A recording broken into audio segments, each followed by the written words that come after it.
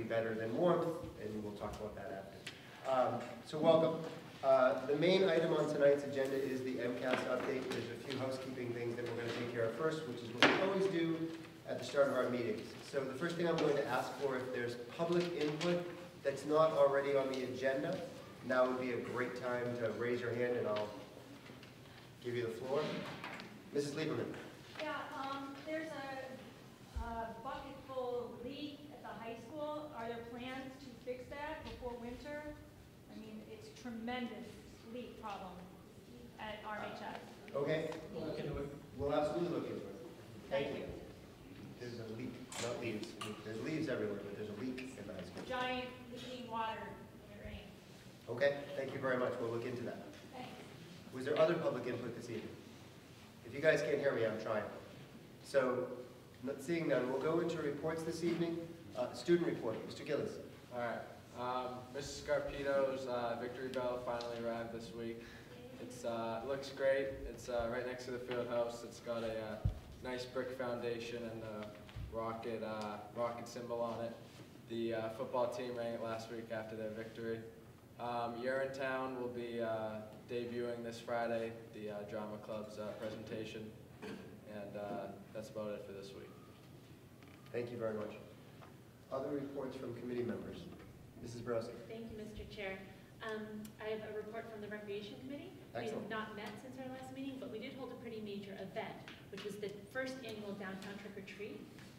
It was a smashing success. We, through the generosity of local businesses who worked in conjunction with the Reading Recreation Department, we ordered 500 trick-or-treat bags to hand out to children who trick-or-treated in Town Hall and through businesses on Main Street in Haven, and ended at the Senior Center for Cider. We went through the first 500 bags in the first 15 minutes.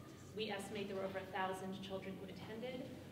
There's a debrief meeting next week to talk about it, but it sounds like we will be doing it next year, and it sounds like next year it will be even bigger and better. Awesome. Thank you so very much. I did not attend. Other reports, we're going to save the superintendent's report for the end. Mrs. Webb, you have a report? Quickly to say that also that night was the 4th financial forum. Yes. And I believe all of the school committee members were in attendance and administration. And it was a good dialogue on a very somber view of the budget for FY16. So there will be more financial forums throughout this budget cycle, and I encourage people to attend the financial forums. And there is plenty of time for public input. The financial forums are led by the Finance Committee. That's the committee that chairs them, and they welcome the public dialogue. So if you have any questions, you can get in touch with a member of the Finance Committee. I believe Mark Doxer is the chair. I'm not sure who's the vice chair. Paul. Oh, Paula Perry. Mark Doxer and Paula Perry are folks on the FinCom chair and vice chair that you can get in touch with if you want more info. Thank you very much. We'll save the superintendent's report until the end, and we'll get right back. We'll get right into the meeting. How's that sound? So, Dr. Doherty, tonight's main agenda item is the MCAS presentation. I'm actually going to turn it over to Mr. Martin. Okay. Do the presentation.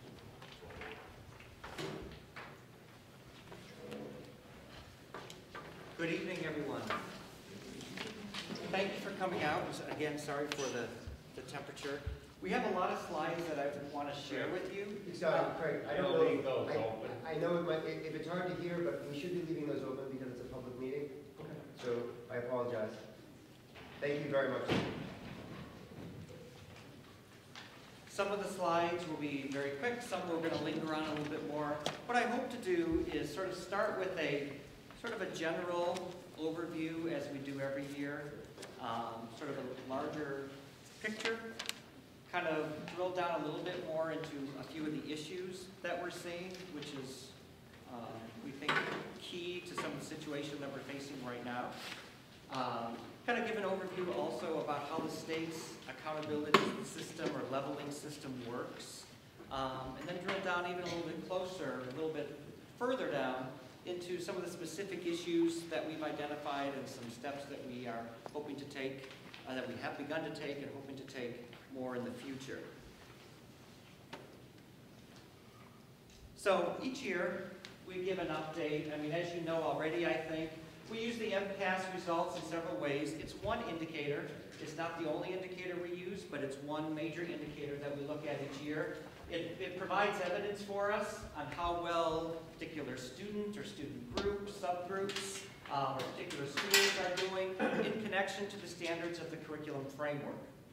This is especially important to us with the shift that's been happening in the last few years with the state framework. We'll talk a little bit about that a little bit later as well. It helps us then to align our programs, our curriculum, our instruction, and so forth. I think all of you are already aware, in terms of the performance levels, individual students then receive an advanced if they receive from 260 to 280, proficient, needs improvement, or warning, depending on their particular scores on each particular content area assessment. So as I said, I want to start, what we've done traditionally is we've looked at sort of the exit years at each level as sort of an interview, or sort of an overview. This is great. This is a great projector because the colors are showing up well. This one shows 5th grade language arts, and this particular slide or series of slides are by year. So going back to, on your left with the darker blue from 2010, and then closer to my side here is 2014.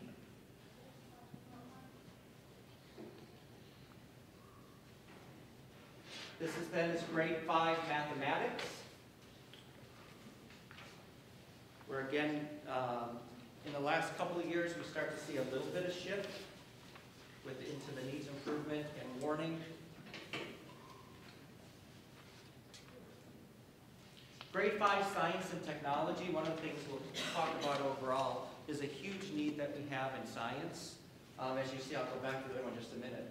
You'll see in a few of the slides, the curriculum area of science is an issue, is a concern for us, that we need some updating in that. So we'll talk about that as we go along. Grade 8, English Language Arts.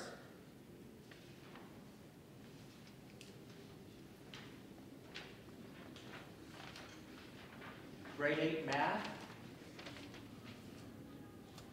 Again, a little bit later, I'll talk about how the state has transitioned over the last few years, and they've done it differently for ELA than they've done in math, and I actually think it's reflected a little bit in these two slides. If I back up to that one again, I think you see we're beginning to make the necessary adjustments. Math, we're still in progress. And then this is grade 8 science. Again, the needs improvement is almost as significant as proficient, which is not the way we'd like it to be. And that's been consistent for several years. Grade 9 science. Some students take this test in grade 10. Say grade 9 or 10 science.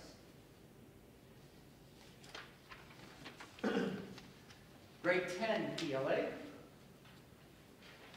Vast majority of students are scoring either proficient or advanced by the time we get to high school. And then grade 10 math. Again, the vast majority, but even a larger number, is in advanced.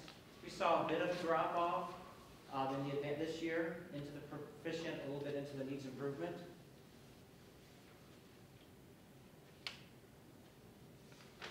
This is a slide actually from the state website, and this breaks it down. This is all grades overall. This breaks it down in mathematics by level over the last 4 years. So advanced is in the dark blue, proficient in the light blue, needs improvement sort of in the pinkish, and warning in the darker reddish color. And you can see overall of all of the grades, there's a little flexibility or a little fluctuation, but not too great in the last 4 years. ELA.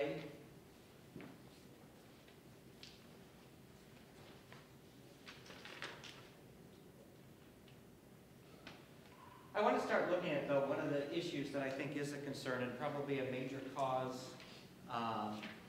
with the level 3 status, and that's the difference in our aggregate all-student group as compared to our high needs group of students. And high needs is defined as students in special education, low-income students, or ELL students, or English language learners. As we can see here on this slide captures all grades overall in mathematics for just this year, 2014. And you see, this is the group of all of our students by level. So advanced in blue, proficient in sort of the reddish burgundy color, needs improvement in green, warning in purple. But then when we take that subgroup out and we look at the high needs group, you see there's a big shift. A much larger number of our high needs students are scoring in the needs improvement or warning level as compared to our aggregate group. In ELA overall, similar, not quite as bad, but in relation to our overall group, still a significant difference.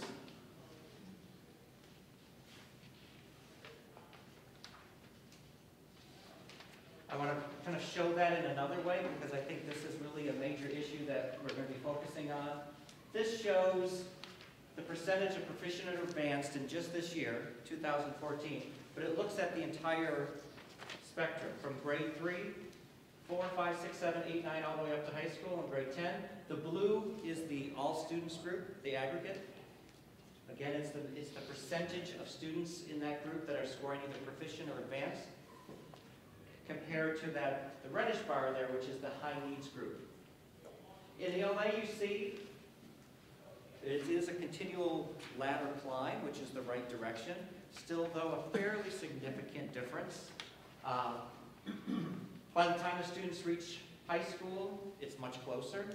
One of the things that we'll talk about it near the end of the presentation is how the state calculates this differential between the aggregate and high needs, but it's a key factor in determining the school's level or district's level. One of the things that every school needs to do is to narrow that gap. When we look at math, we see even starker difference.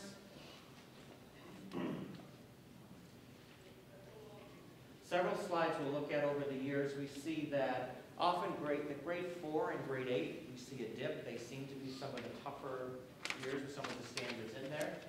But again, there's a huge difference between that all student, the aggregate group, and the high needs group in their achievement levels.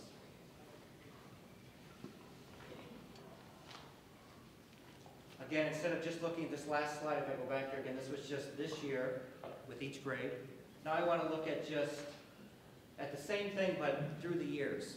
So going back to 2008, all the way up to 2014 on this side. This is ELA, all grades.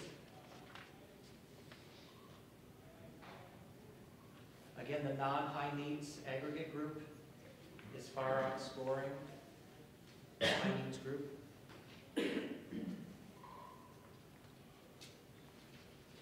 This one, and we'll talk a little bit more in a few minutes about SGP, or Student Growth Percentile. I'll explain it real quickly before we get to that part, but the reason that these look a little bit closer is that growth as opposed to achievement. Achievement is, just their score. Growth is showing, well, how much are you growing in that year? If you're growing if you're at a 50 percentile, you're growing about the same amount in a year's time as about 50% of the peers statewide, which is about a good, solid, moderate growth, which is what you'd want to expect. You'd want all of your subgroups to be within that 40 to 60 range, right? Because that's about the middle. If you can go above that, even greater. You can see here that both of the groups, high needs and the aggregate, the non-high needs, are making fairly good progress, but there's still that differential. What's the percentage of high needs in Reading? Do you know that off the top of your head, John? I don't know that. You have to look it up. Somebody said, is it 22? What'd you say? No, I know. 22? I have to look. I know I've got it on a thing, but I was afraid to give an answer on it. But we can get the exact one.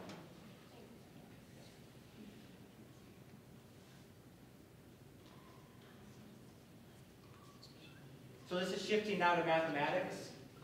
The high needs are in the purple. The aggregate is in the gray. Again, you see a difference. And also you see in the last couple of years a little bit of a drop. That's just as significant, perhaps even more so for the high needs group as we've been transitioning to the new framework.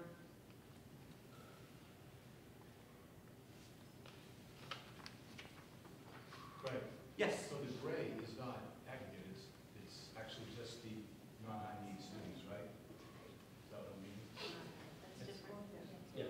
non-high needs, yes. Did I say accurate? Yes, not high needs. Yep, so this is just comparing the two groups. Yes, thank you.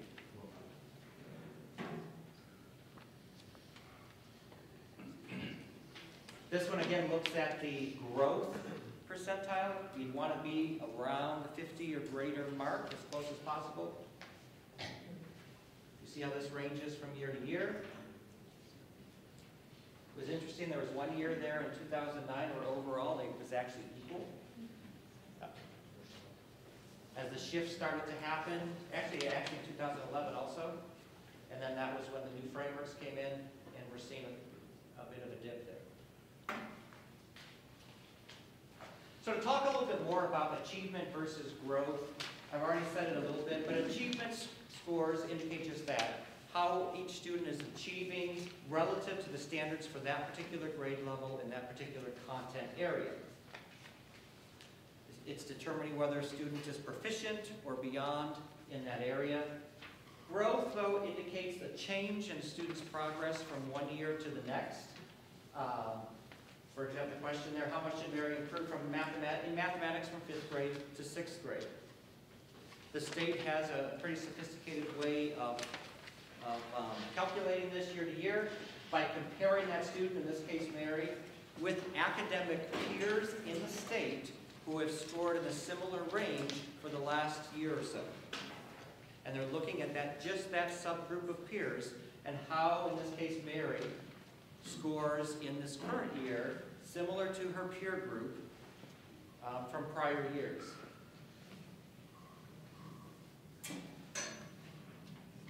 So this last bullet here kind of explains it. If Mary improved more than 65% of the subgroup, the peer group that she was with, her growth or her student growth percentile would be 65. That's an important measure to us as educators. It was actually a pretty major shift that our state made several years ago. From a teacher's point of view, that's a difficult thing to look at, but it's a much more reasonable thing to look at, especially when you, as a teacher, have students that have a range of abilities. You have students that have special needs. You have students that sometimes start a year with a deficit. As a teacher, I always felt that the number one priority for me was not to make sure necessarily that every student clear a particular bar, because depending on the individual needs of that child, that bar may be unattainable that given year.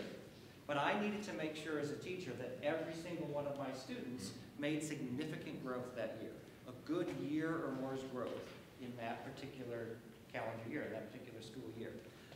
So to make judgments on a particular teacher or a particular grade level or a particular school or district based on every student clearing a bar, which was kind of the old AYP model, seemed to not include some of the very important variables that teachers face in a classroom.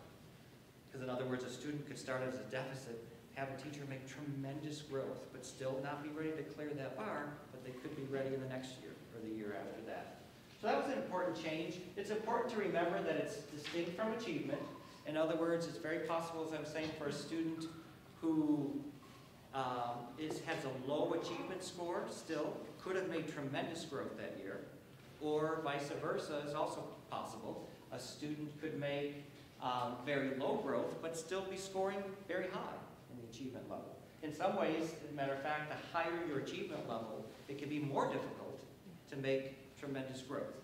In some cases, I know as we've looked at data, for students that have tremendously high scores, especially that are already in the advanced level, there are so few questions that some of those students are actually missing that getting another question or 2 or 3 correct can make a pretty significant difference in their growth percentile.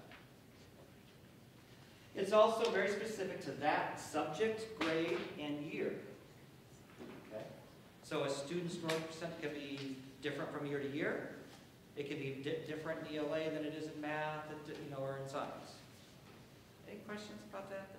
Yes, I'm confused. So that means that, actually you want low growth because you want everybody at high level. Right? So why would you want high growth? Both are yes.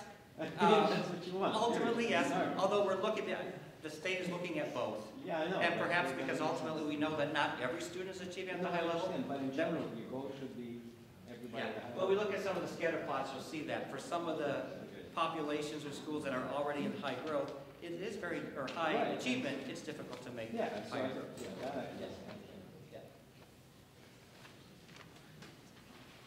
I kind of already answered this, why measure growth. So we put a chart together that kind of shows it over the years. So this is the SGP, the median SGP for these particular grade levels in both ELA and math for 2011, 2012, 13, and 14. See for the elementary grades, 3, 4, and 5. The last couple of years as we've been making the switch to the new framework, we've seen a little bit of a drop in the growth. Actually, this year, a little bit larger drop in the growth. I was glad to see this year at the middle grades in 6, 7, and 8, we're starting to see that correct itself back in the other direction.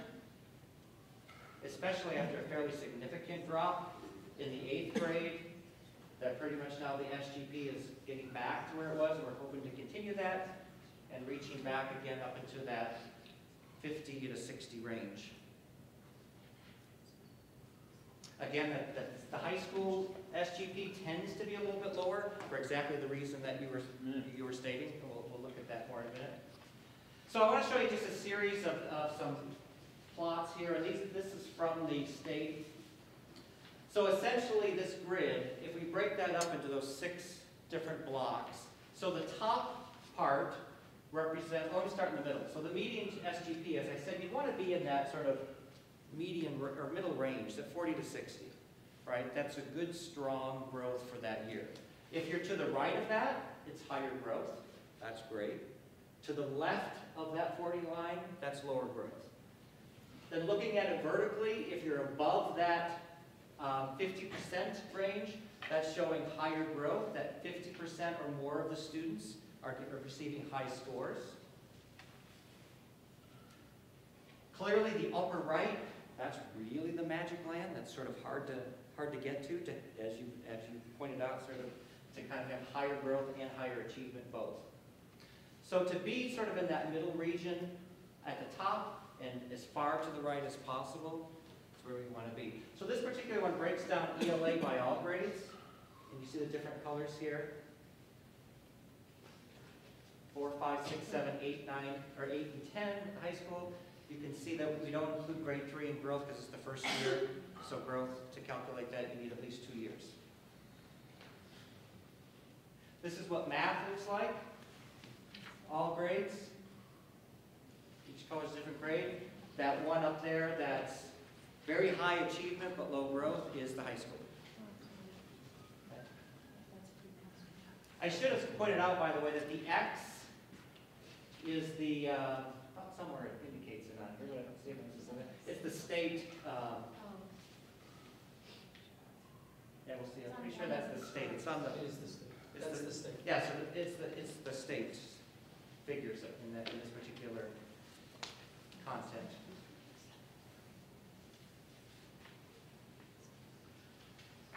So this is math by school, all grades. So again, the light green one there is the high school.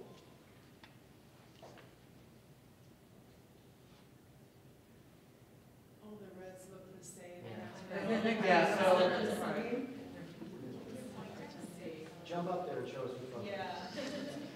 You can stand on it, please. I think,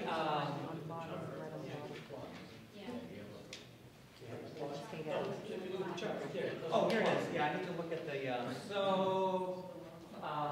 what's the one that, one is 50? Yeah. Yes. So this one that you look at the left, that's E right there, because it looks like the SGP is 41, which is right where that is. Do I have a point of view here?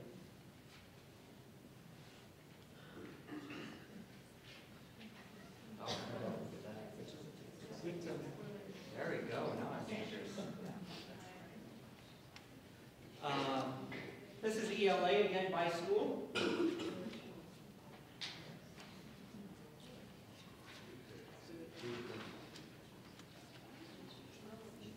Craig, can you point out the schools? High school. I can try.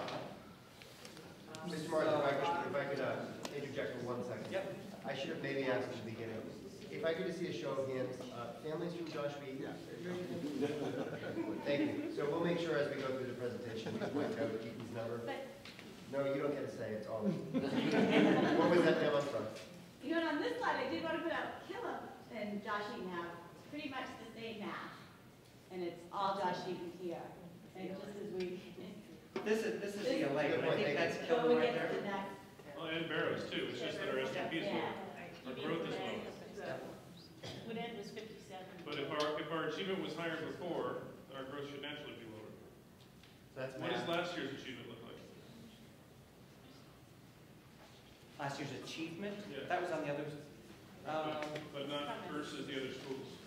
Yeah, I don't think I have that in this slide, I have to break it down. I might have it on a different slide. Okay, so, Mr. Martin, as you go, if there are these kind of color charts, especially with me, I have trouble with colors as well. If you could point out the school, that would be helpful. Okay. Thank you. This one actually breaks down mathematics by race or ethnicity. The gold is African American flag. The, what is that, like a grayish tone is Asian. Darker green, Hispanic, Latino. A mid-level green, multi-race, non-Hispanic, and then white. And this is broken down, this is Reading broken down? This is Reading. All grades, math. Look at 31, 34. The state is. Yes, the state is the X. Yep. This is the same thing, but this time ELA, English Language Arts.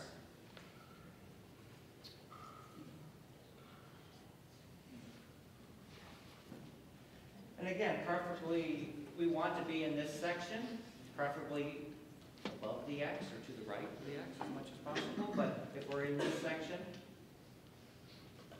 pretty good. The next couple are our high needs groups, and here you'll see a difference again. So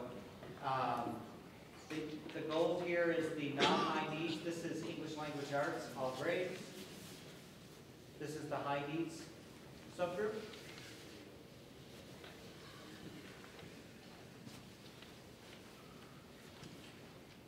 And then this is math, and this is where you see, I think, probably the starkest difference between the high needs and non-high needs. The non-high needs is sort of right in the middle where we want it to be, well above the state's X, while our high needs group is, which is what we're looking at here with the state X, below and to the left. Ms. Martin, just so you know, that's 459 students, someone asked it earlier. Yeah, so there's the raw There's- number, there's so we raw. can do the quick percentage.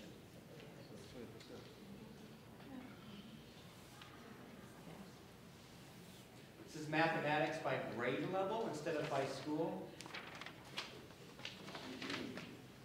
So, right, we got. Again, the outlier out there is the high school.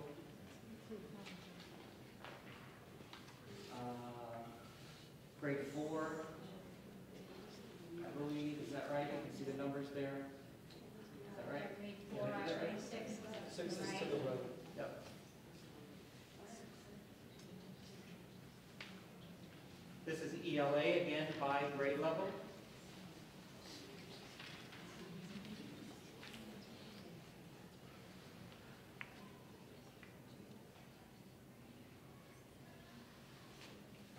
You see grade 4 there is slightly below the others, but we're slightly below the state and somewhat below our other grade levels. This is sort of an interesting plot too, again, broken up into those 6 squares. All of the gray ones represent different groups, districts, schools in the state. This is all grades in math, no, I'm sorry, in English Language Arts. And the, whoops, I hit the wrong button. The red dot there indicates where Reading is compared to all other groups in the state. Bigger circles, bigger districts. Yeah. Yeah, the size of the larger groups, larger districts, larger groups. Yep. And is there an X in that slide or no? Well, no, because all of the gray ones represent the state. I'm So just the- looking for an average. Yeah, no, I don't think that there is. I mean, The average is 50/60. does it say it on there? or is No, it- that is the average, is Okay. 50/60. SGP and 60s the Yeah, so it looks like most of them are in that 50th range in the middle. There's some on either side, and Reading Falls right there. This is then the same thing with this for math.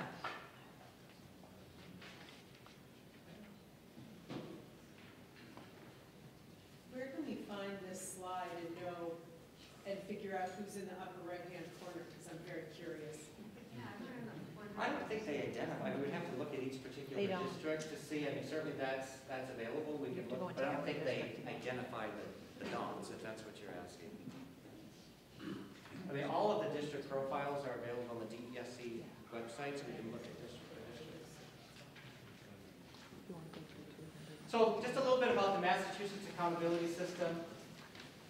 So the state is measuring each school and district's progress toward reducing that proficiency gap in half from 2010, the 2010-11 school year, to 2016-17. That the goal overall is within that time frame to reduce that gap by at least half. Schools making sufficient progress toward narrowing the gaps are classified into level 1, while the state's lowest performing schools are classified into levels 4 and 5. In general then, the districts are classified into a level based on the level of their lowest performing school. How is those years chosen? And once we hit 2016-17, do we have a new set of gaps we have to close, or is this a federal government thing? I think that's part of the federal guidelines. Isn't So it? they asked for, a few years ago, if you remember, we had a different designation. It was with AYP. Right. So that actually is still the designation under the federal law, but the state asked for a waiver. And instead of using the AYP designation, they now have changed, they got a waiver approved by the federal Department of Education to go to this system. So the waiver, I believe the waiver was approved in 2012-13. So that's how long like the waiver lasts, and after that we're back to AYP or something? Well, I think 2016-17 was the year designated in the Yeah. original Oh, okay. legislation. Yeah. Thank you. Yeah. So this shows then level 1, 2, 3, 4. Level 1 means you're meeting the gap. This is how schools are classified or designated. Level 2, you're not meeting the gap, but you're making progress in narrowing that, in reaching that goal and narrowing that gap. Level 3 is not a specific cutoff, but as it says there, it's the lowest performing 20% of the schools from that other level. And then level 4 and 5 are the more severely lower performing schools or districts. This is how all the schools in Reading Public Schools break down. So the high school is a level 1 school. As we know, Joshua Eaton this year was designated as level 3, and the rest of the schools are level 2.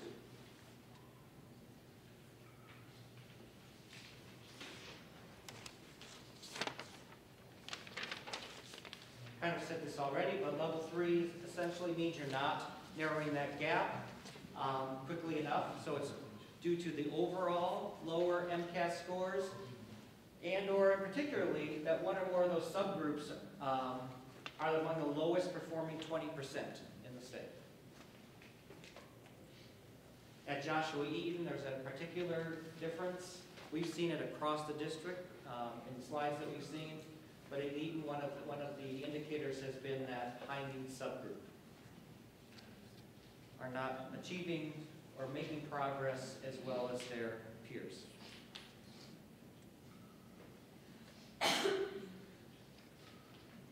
So how does the state calculate this? They use sort of this formula that's called PPI, Progress and Performance Index. It combines information about narrowing these gaps as well as the growth. Ideally, they want you to have a PPI of 75 on a 0 to 100 scale. They're looking at both the annual index as well as the cumulative, which goes over the course of 4 years. There are 7 core indicators, which I'll look at in a second. that they have as part of their formula. They assign a particular rating to, as well as a couple of extra credit indicators. We see them here. So the 7 core indicators are all there to the left. Obviously, the first 5 could pertain to all schools, all levels. 6 and 7 would only pertain to high schools. And then they do give you what they call some extra credit indicators. If you make a significant reduction in the number of students that are receiving warnings, or basically failing levels, or if you increase significantly the number of students that are achieving at the advanced level. Essentially what they, is it the next slide? Yeah, so you can look at Eaton's, this is on the state's website. Essentially what the state is doing then, if I can get this right without getting my cheat sheet out of my pocket, they're assigning a certain number of the performance index, and I'm going to look, for each content area, for each student. And so basically, I want to make sure I get this right. So for each area, for each student that is achieving proficient or advanced, you're awarded 100 points for that particular student. It's 75 if a student is receiving in the higher portion of the needs improvement range, 50 points for each student achieving in the lower portion of needs improvement, 25 points for warning or failing in the higher part of warning or failing, and 0 for the lower part. So they do that in each content area for each student. Essentially then, they take the total number of points divided by the number of students, and it gives the composite, or the index for that year. And then they want to determine how much growth or progress is made from one year to another. And that was based on, let me go back to these indicators. That was it. They take each one of those indicators, see if any of the extra credit indicators apply, and they award, you can see there's various things that they'll award. So if you are on target, they give you 75 in bold. If you're above your target, you get 100. If you improved, but you're still below target, you get 50. If there's no change, you're pretty much constant, you're getting 25. And if you've actually declined instead of making progress in narrowing that gap, they give you 0. So as you can see in this, this is, as I said, available on the state website for each and every school. This is an example of Eaton's. So you see here the 4 columns, 2011, 12, 13, 14. How those points were awarded each year based on the growth from the previous year. Right button here, total them up. You can see the cumulative PPI is they take 4 years ago and it's multiplied by 1, 2012 multiplied by 2, 2013 multiplied by 3, 2014 multiplied by 4, all divided by 10, it gives you that figure.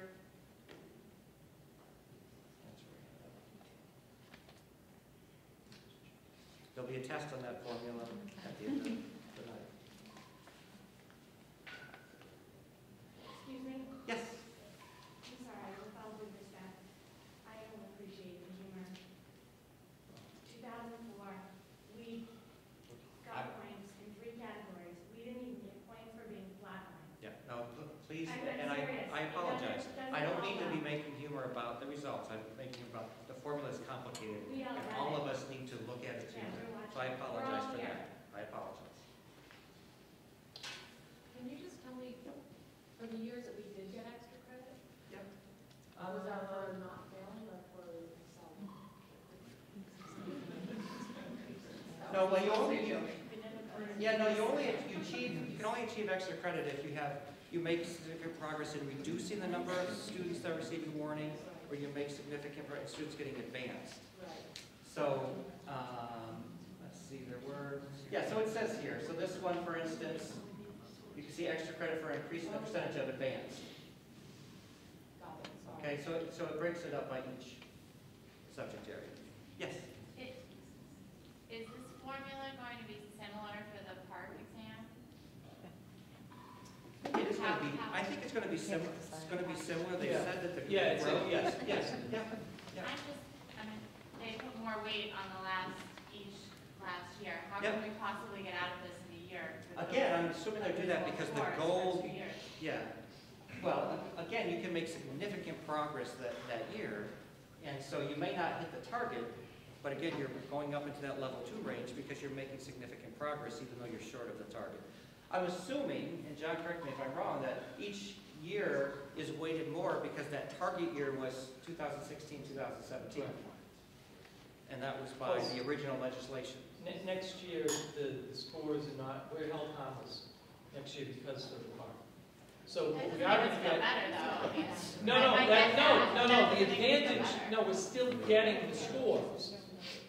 So we're not going to, with the reason why I'm saying that, we're held harmless, but the scores, we are still going to get the information, which is going to be important for us as we continually try to improve. So if we're held harmless, are we stagnant? No, what it Can means we is, still You get can to only level go two? up, you can only go up, you can't go down. yeah.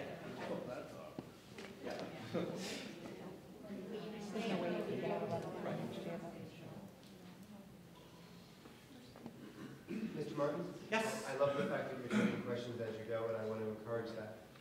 Just so that the reporter who's here from the paper, Chronicle, forgive me, could you state your name and then give your question, just so that if it's a really good question and he wants to quote it, he'll know who the source is? Thank you very much. Continue, Mr. Martin. Thank you. Yep. Each year, the state releases what they call the report cards, both on the overall school district as well as each individual school. I believe it was just last week everyone received emails or information that this is now available on the websites. Essentially, this is a snapshot of the district overview. If you click on that link to receive them in your email, or you go to the school website, or the state website for that matter, it breaks down a bunch of information on each district and each school. Question? Yeah. Eileen Manning, we don't know what email you're talking about, or at least a few of us don't. Did people not receive emails yet? Okay, so No. so maybe they didn't all go out yet, but they're in the process of going out, the report cards? Maybe? I've seen it on other schools' websites, but Okay. Josh Eaton hasn't gotten up to it. Okay, so I thought through central office we've been sending those out. Was it through Edline, or was it through? They're all the links are available on the school websites right now. So we can point those out to you, or we'll check on the emails. Yes. Did anybody receive the emails? Yeah. Nobody yet? So Eaton has? Yeah. Okay. Can I ask a question? Sure. Something seems to be cut off the bottom of that slide. It talks about how we're in need of technical assistance and special education. Could you explain that a little bit? You know, this is just a screenshot of that. I mean, it wasn't intended to try to cut anything No, off. I know, but can Basically, you just explain like what that means? Yep. Like, what- basically the state gives assistance to any school district or school that's in level 3. We'll talk a little bit more about that in a minute. John, did you want to add anything about that, or we're going to get to it a little bit? I think it was right. I mean, you're talking about the assistance levels. Trying to see where you're reading.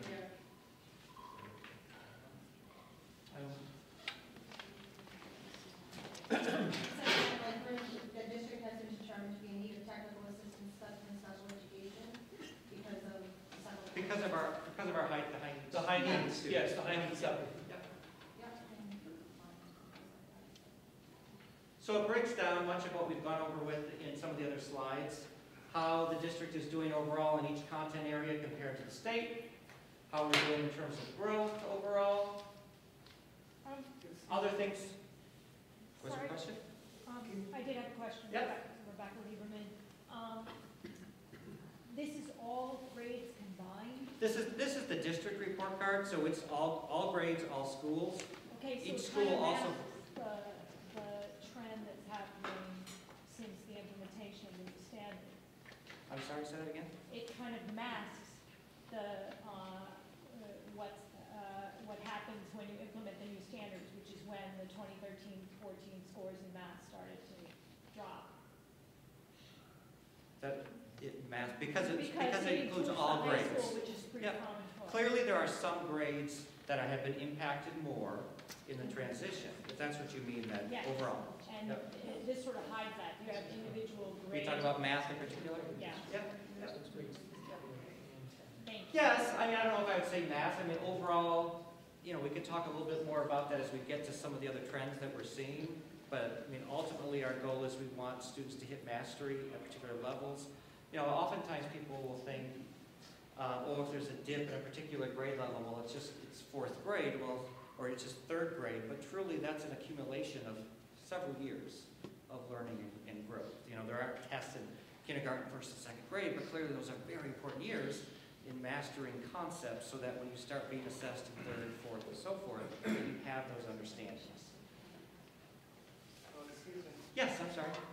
I am a little concerned, like, what you said here about those, just showing the overall picture for the district, because there's a big concern with the jump from, 40% of the kids leaving 8th grade for the past 2 years. So 37, 40%, I don't know the exact numbers, were in the needs improvement and warning category. You're sending 40% of the kids out of 8th grade into high school without adequate math skills. And I feel like it's just being brushed over So, a little bit. I have some more slides we'll look at. I'm not sure I agree completely with that assessment, but we'll take a look some more, then we can talk more about it. Yes, sir? It's John Coyne. I have another question to kind of follow up on that. How are the kids catching up so quickly in high school? As opposed to, what are they doing right in high school that we're not seeing with the young kids? Let me get through the report card, then we're going to show you some more slides and sort of how this goes, and if I don't get to it, remind me and we'll talk about that. The report card also shows things about high needs population, percentages, enrollment, teachers, average class size, so forth. Excuse me, pardon me. Attendance rates, discipline referrals, high school graduation rates. So let's start talking about this was something that was brought up, the transition. So this is a screenshot from the state website about the MCAS. And this is for mathematics. And you'll see there's a little bit, they did math a little bit differently than ELA. So basically, in 2011, a new curriculum framework was adopted by the state with some significant differences. They've made some changes in the past. In my view, these were more significant. The last standards are from about a decade ago. 2000, they were updated in 2004. And as you can see, for the last 3 years, the state assessment has changed each year in math, not necessarily in ELA. So you'll see that in this year, 2011 and 12, that there is still a focus primarily on the old framework and focusing mostly on the standards that did connect to the 2011 framework. The next year, 2012-13, they put a focus on the new standards, but at this time the ones that connected still to the old framework. And then last year, 2013-14, the first time that the 2011 math framework was the focus of the complete assessment. Okay? Not saying that's either good or bad, that's just the way the state has rolled it out. Yes? Okay, so if that's the 2013, a couple slides before, we went from a 66 to a 60 to a 45 to a 20. We went from 60 to 45, we didn't. In particular grade levels, yeah. I mean, and that was the overall. Yep, Right? yep. No, Like it wasn't looked at to say, I mean, I don't remember seeing that, to say, how come we go from 60 to 45 and we didn't bells in the 2013? Well, that was too. Oh, this year you're talking about. Yeah, this is where we started to see a fairly significant, it was larger this year. But the difficulty is that also the assessment was changing each year. I mean, that's not excusing, I'm not treating, but I'm just saying that's an important variable that's in that mix. That's all I'm saying. Yes? Mike can speak. What she's trying to say, if you go back to slide, the document KPI data slide. Yep. She's saying that there was a remarkable drop from 11 to 12 to 13, and then even more remarkable from 14 to 15. But we didn't have these bell alarms going off last year that we have going off this year. So why were those early warning indicators ignored is the question. Is that right, Mark? Yeah. So that's the question. Why were the early warning indicators ignored, and what has happened over the last year to compensate for that drop? Okay, so I'll get to that I in mean, a I'm second. sorry, I didn't mean to bring it up now, but I decided to the standard for 2009. Let's take a look at this ELA. I mean, essentially, in the 2012-13 year, the MCAS started focusing on the new standards. So we are now this was the second year. We're going into the third year of the new framework being assessed. So that was the first year? 2013? Yep. So 2011-12, they were still assessing. That was the first year that the new framework was adopted, but we were still assessing the old framework. And then 2012-13. Yeah, ELA, I think we saw some, but most of that is being recovered now. In the second year to it, yeah. I mean, one of the things, and again, I don't want to get ahead of myself. So let's use math as an example. When we've had a framework for an entire decade, the math teachers will tell you, I was a secondary principal, they will tell you, we had every single released question from the state for the last 12 years. We knew exactly what those assessments, the types of skills, what standards are being focused on more than others. And so it's a transition when we're making the switch. Again, I don't mean to put that out as to minimize anything, but it's simply one of the variables, one of the realities of the situation. Yes? Steve Zesser, so can I ask a question then? If the change or some of the drop that we're noticing is because of this change, aren't all the other school districts having to do the same thing? And Yep. so what's different about what's happened in Reading versus why a number of the other school districts have been able to keep pace? Yep. So I want to talk about that. I have some thoughts and we can discuss that. First, let me look over real quickly, and we've talked about this before. I know the schools have talked about it as well. Some of the major shifts in the standards. In literacy, as you've heard, there's a big shift on evidence from text, literacy across the curriculum areas, being able to read well and understand the content areas. In math, there's been a huge shift that the conceptual understanding, a deep conceptual understanding is paramount, so that students are able to extend or apply that knowledge in what is many times novel situations.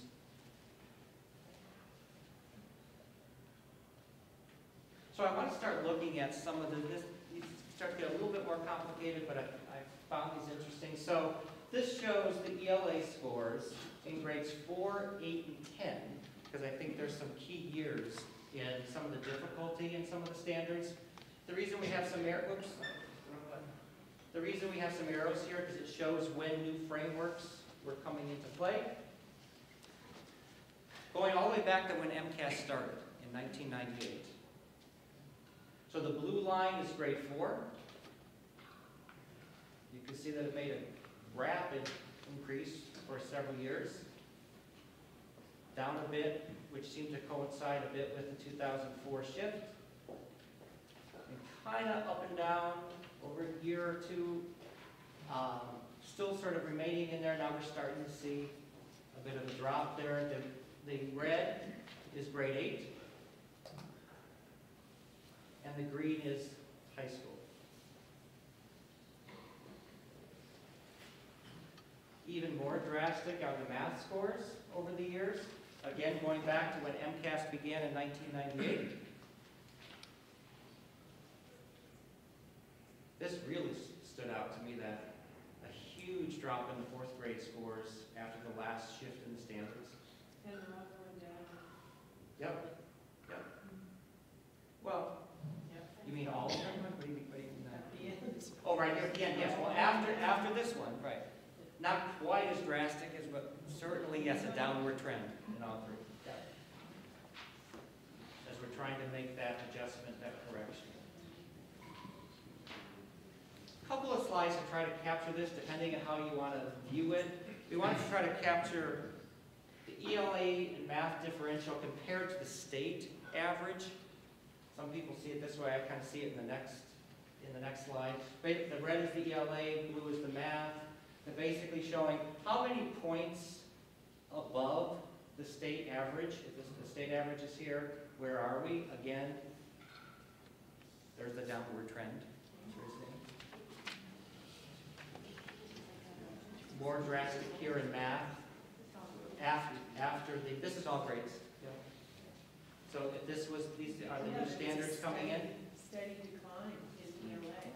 There's one upshift, otherwise it's just a steady decline. Part of this, remember, because it's compared to the state. Or you could say the state was starting to adjust because maybe the state averages were really low. I don't have that slide. This slide might show a little bit. This year I just take out math. If the baseline in red represents the state average, this is all grades, what's happening in the last several years, how many points we were above the state average.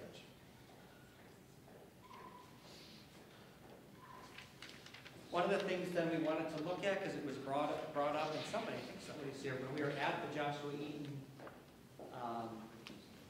PTO, I guess it would be considered a PTO meeting, someone talked about funding or the resources that are being given to the schools. Maybe you asked, I forget, did you ask the question? And I thought, so we wanted to try to give some picture of that. It is complicated, I think, because I'd be the last to say that there's a direct causal relationship, especially as you look at all the districts in the state. I do think that, actually I want to say one more thing though about that too. Certainly 3rd and 4th grade, I want to, because somebody had emailed specifically about that over the weekend, so knowing that there would be a crowd here from Eaton about 3rd and 4th grade. Is this just Joshua Eaton? No, this is 3rd and 4th grade across the district, but this is just how our district has compared to the state numbers in proficient or advanced in just those grades through the years. As you can see in this, if you just look at 4th grade math, for instance, that's the concern right there.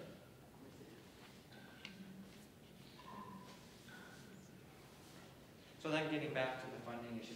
One of the things that has been happening, so we were taking a look at, and I have a couple more slides to try to put it in context. This has been brought up a few times in a few of the public meetings.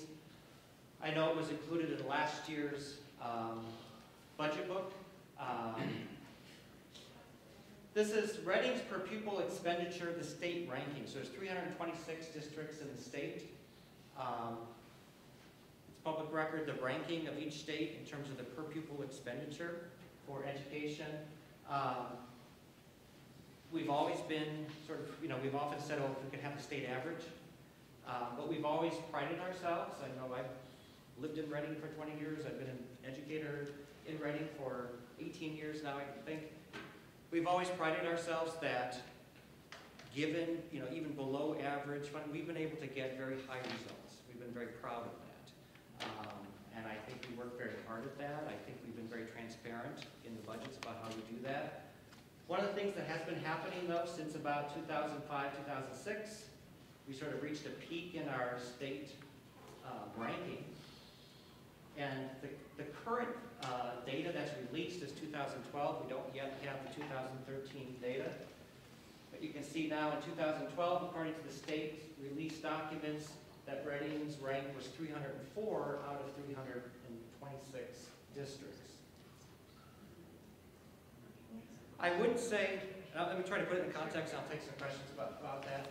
So we thought to kind of, we ourselves want to take a look at that in context because we didn't know, we don't want to say that there's a direct cause and effect there. So I wanted to look at a couple of things with comparable communities. So this slide, for instance, captures comparable communities that are right around the same ranking. So here's Reading's rank at 304. So it shows the districts that are in that vicinity and what their overall scores are in all grades, ELA, math, or science. I won't go through all, but I'll let kind of take a look at that.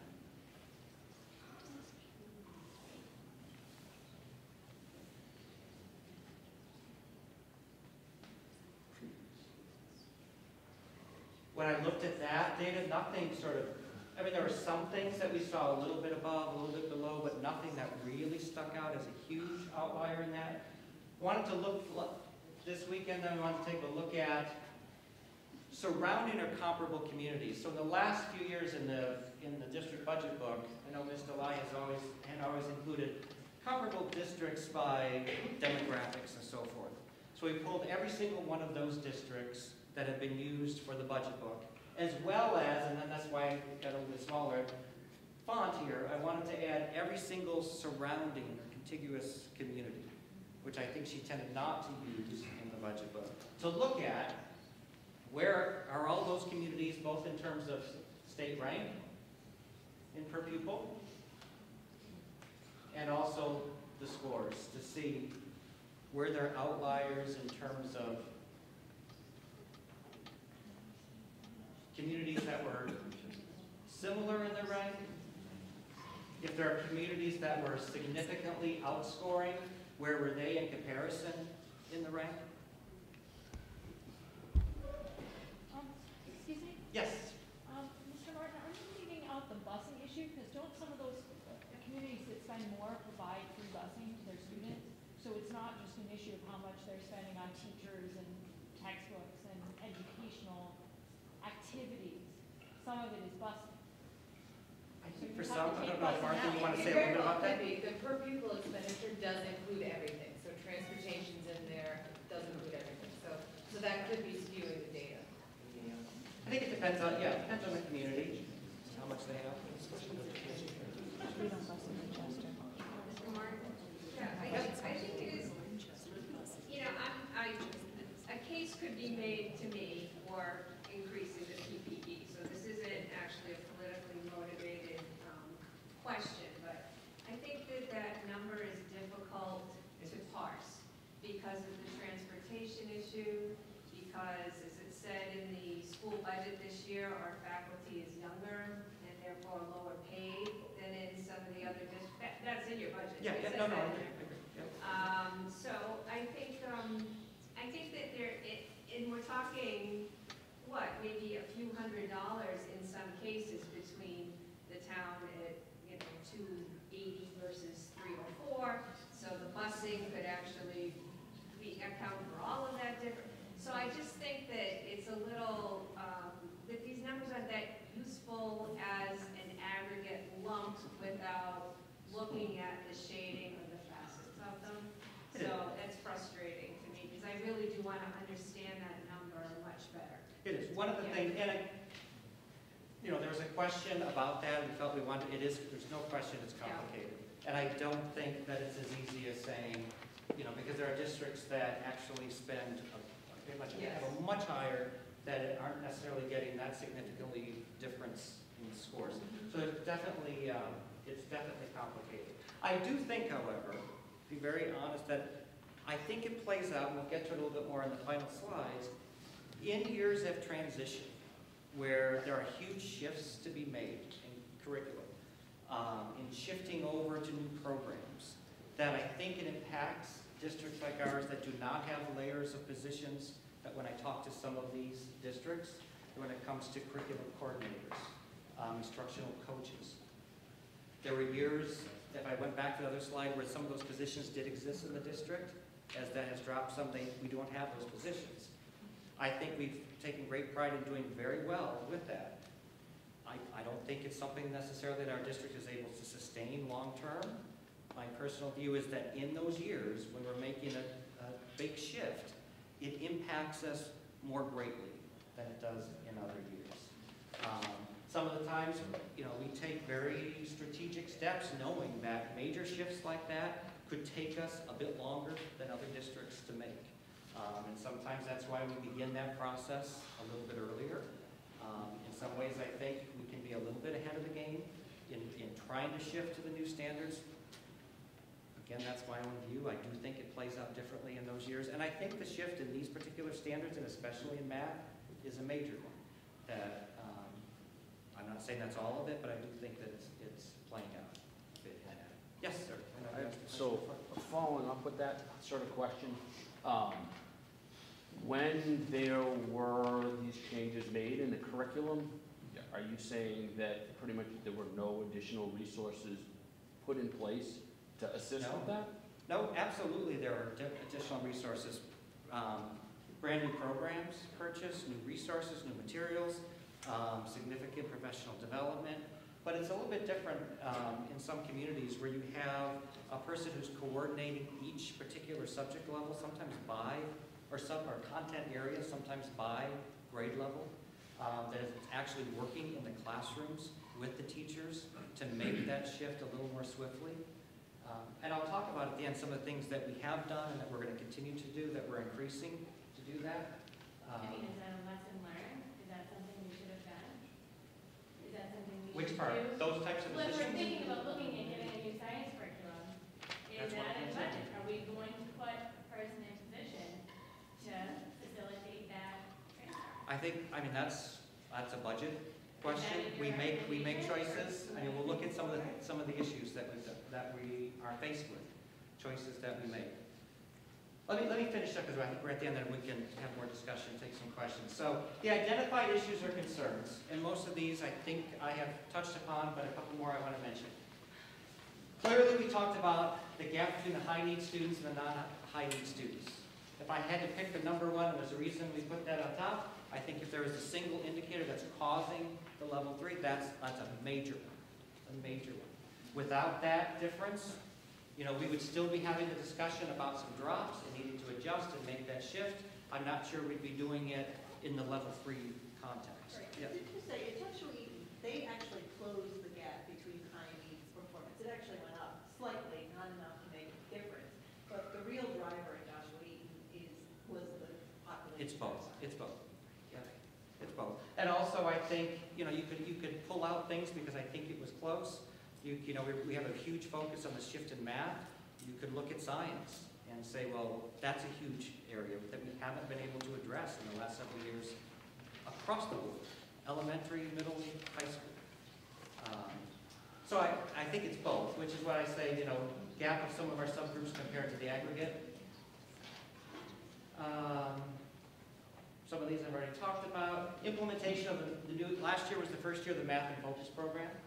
Being sure that that is being implemented with fidelity, giving the teachers the support that they need for that.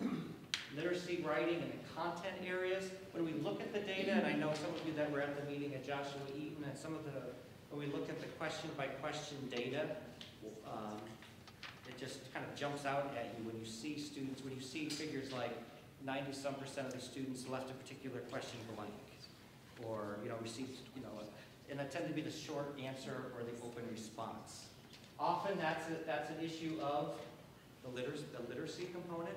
Are they being presented in something in a different way, and they decide they just kind of look at it or struggle with it for a moment and don't know what to do with that? Other times it's other areas. It also has to do with other issues. It could be, that's where things like the connection of the students, the social emotional, these tests are sort of, I always say they're sort of endurance tests as well. If a student struggles or has needs, they're doing their best at it, they get to a question like that and they just say, I'm just going to skip that. So that's where the high needs population could have even more of an issue with those. That's definitely an area we need to look at. Talked about the outdated science curriculum materials and resources. That's been overdue for a while. There's no question that's a major, just in terms of the resources, the curriculum materials that we'll need to do is a fairly large budget issue without even talking about the positions that may or may not be hopeful to implement that. We talked about the other night when we were at Joshua Eaton, the need to improve the communication with the families about the curriculum change, the instructional methods, what's happening exactly unit by unit. Teacher collaboration time. We have wonderful educators in Reading. The time that they have to collaborate are especially helpful when we make shifts like this in the program. Talk a little bit more about that in a minute. We're even seeing that keyboarding skills are becoming more and more important, and do we need to set out a scope and sequence for making sure that students are getting those skills by the time they reach a certain grade level? Well, what grade level? Can you be? I think this is playing out, especially, that's something that we're eager to see this year as the state is transitioning to online testing, to see how that plays out. Yep. And it's all online. How old are these little kids who are taking the part on a computer? Third, fourth, it starts with third grade. So you're going to be teaching them keyboard. Well, I think it plays out differently in different grades. Yeah, I know, but even more. The composition tests are a little bit We're gonna have higher grade to, level. I'm sorry, I'm having trouble keeping up, so if we can raise our hand before we talk, that would be really helpful, thank you.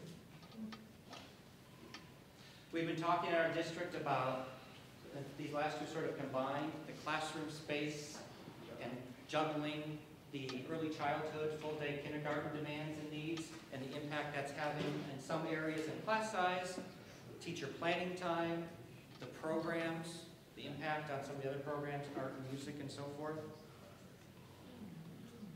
I wanted to pull these out too because in addition to those larger topics, this is sort of by standard. We wanted to look at in each one of the content areas if we felt that there were particular areas of the assessment, whether it's a type of question or a standard, that 75% or less of the students, or 75% or more, say this right, fewer than 75% are showing good, sound, proficient achievement levels. I like doing it by grade level like this. It really shows up. Absolutely the open response across the board in mathematics. If it's presented in that way, it seems to be throwing a lot of kids, especially our high needs kids. The geometry strand is something that we're looking very closely at. Those two things really stick out. Fractions in the elementary level. ELA, again, open response across the board. I think the open response, as we went by, student by student, it really does tend to differentiate or break up between high needs and the non-high needs students in many cases. In science, I think across the board, 5-8 high school. A need for some new materials. Some of the things that we have already begun. I think some announcements went out, but we're going to be sending out very soon. We're working with the DESE and their assistance team. They have a district-wide and school-by-school assessment tool. So I actually think we're very impressed with it. It's very comprehensive. It not only covers, for instance, the specific content areas or issues by assessment, but all areas of the school.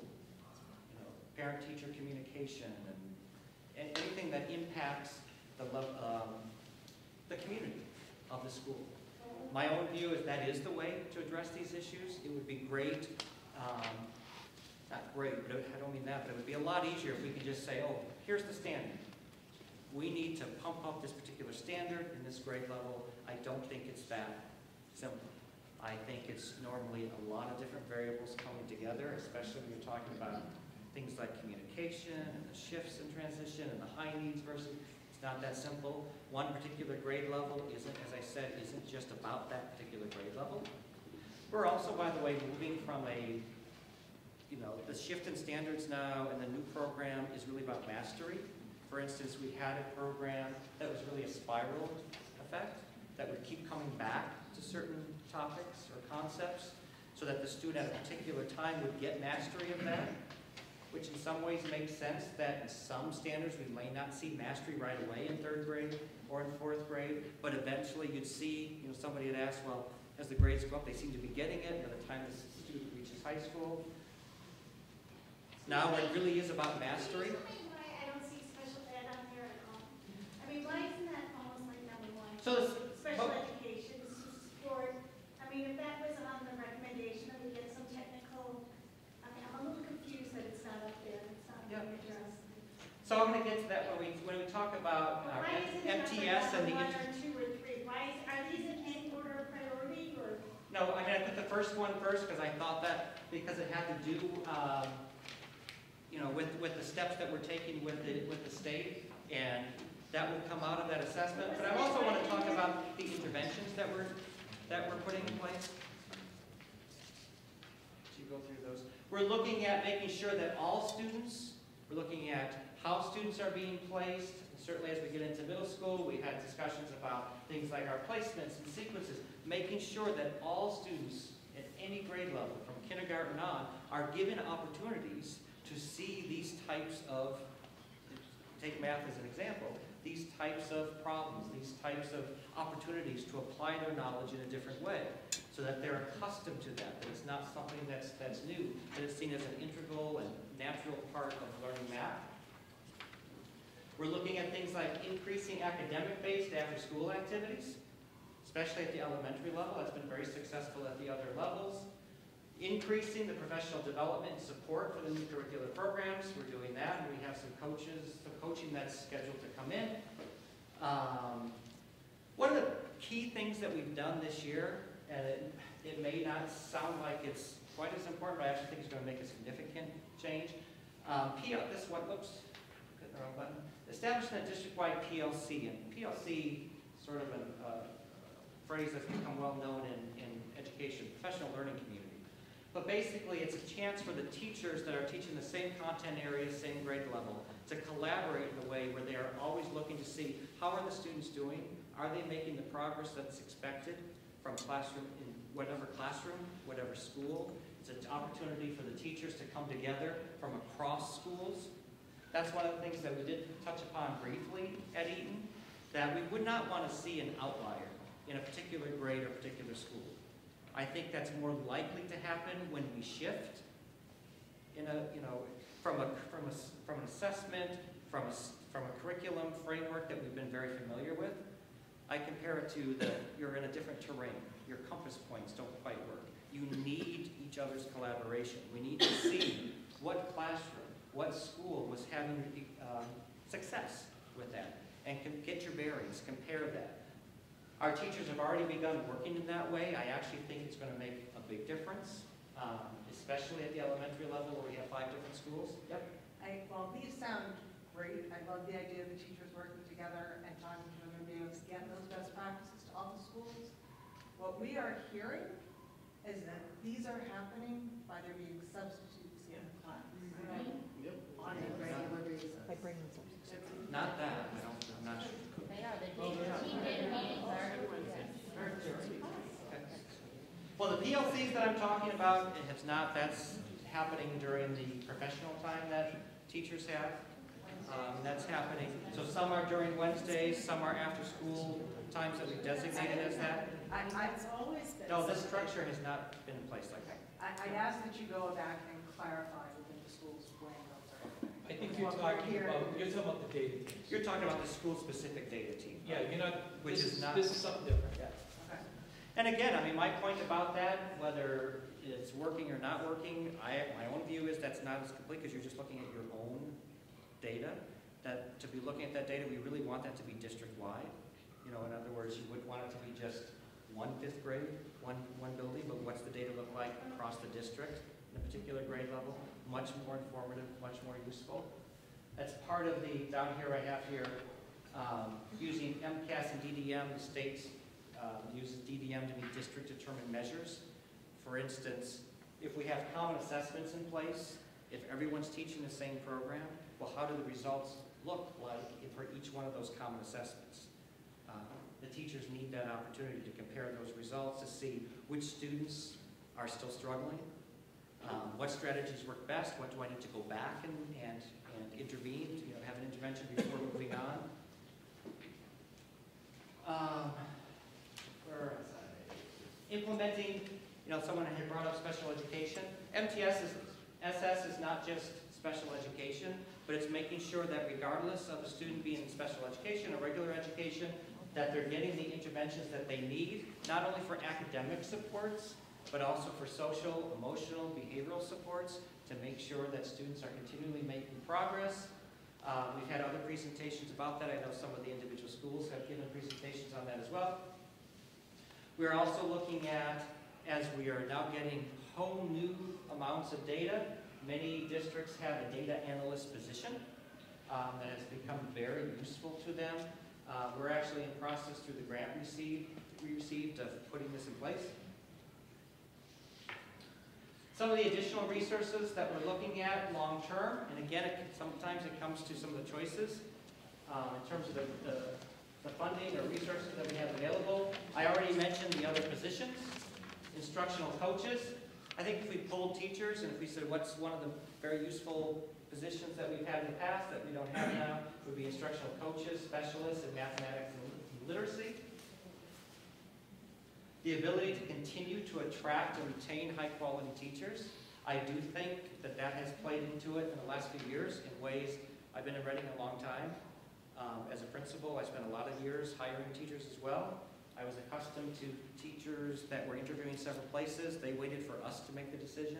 I do think, to be very honest, to be very candid, the last few years has been more difficult in competing with some other districts in terms of making sure that somebody wants to come here.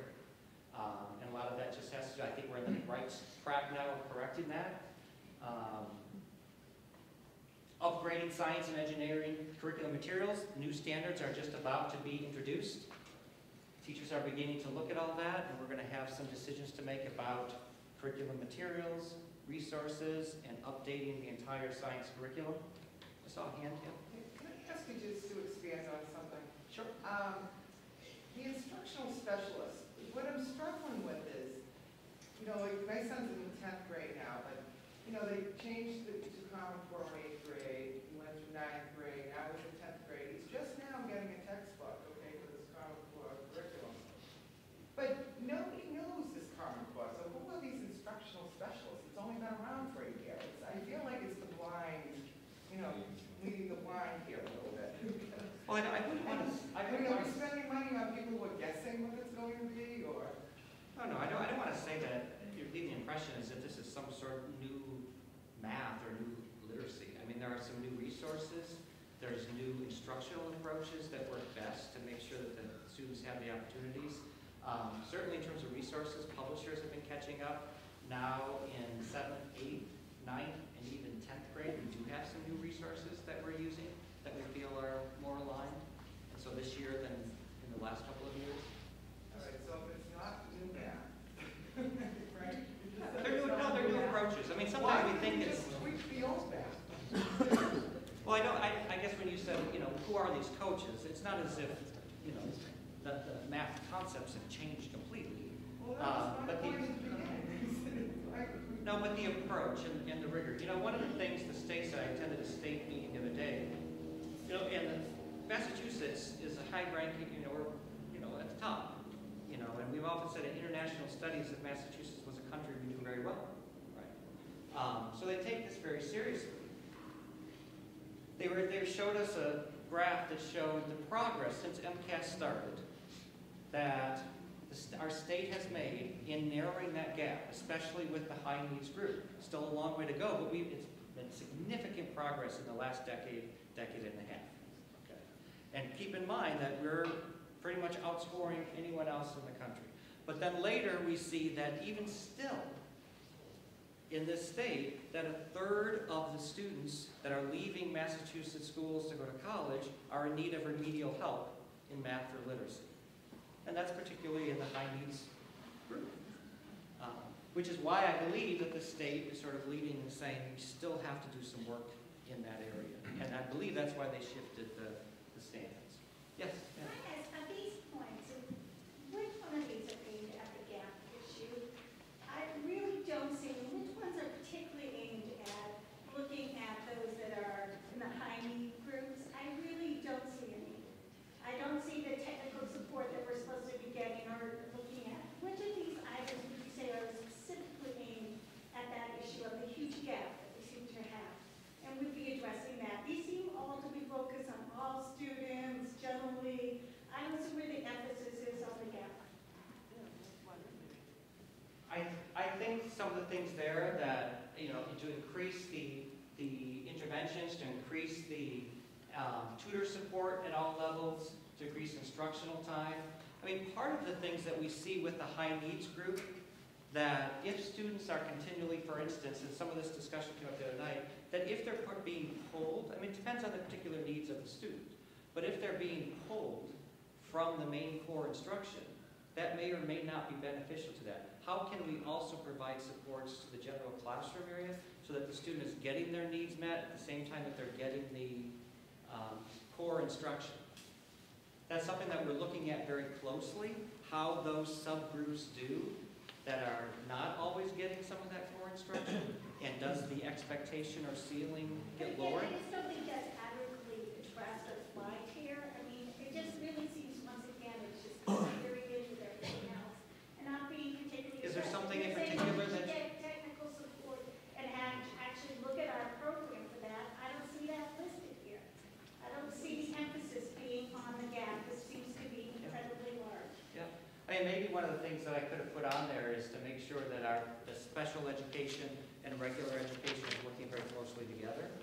I don't know, was there something in particular, for instance, that you were expecting to see? Yeah, I would see a bullet point that we are actually going to get some technical support and take a look at how we do special ed within our school system and see if it needs to be revamped, looking at what's, best practices and whatnot. There seems to be a huge gap. It is not actually, I don't think it's being addressed or even highlighted here. If I can speak to that, I'm sorry, if I can speak to that. The director is not here, I think she would be saying it. We've actually started having these conversations. We are going to bring in a consultant. We're in the process of getting a consultant to bring in to take a look at all of our special education programs, to tell us what's working and what's not working. This is a good, if I can. And even in the survey or in the analysis, the assessment that. If I can say 2 points. So we're bringing in a consultant to take a look at our special education programs. This is a good time to do it. We have a new director on board now to take a look at what's working and what's not working. Okay? So I think that's what you're asking. We are actually in the process of getting a consultant to take a look at our programs. The second thing I want to bring up, which I think you were just alluding to, is the survey is going out this week. First, we're going to send it out to Joshua Eaton School because of the level 3 status, but eventually we're going to be sending out this survey in about a week to the rest of the district. The survey is a very comprehensive survey. I got the link today from the DSAC.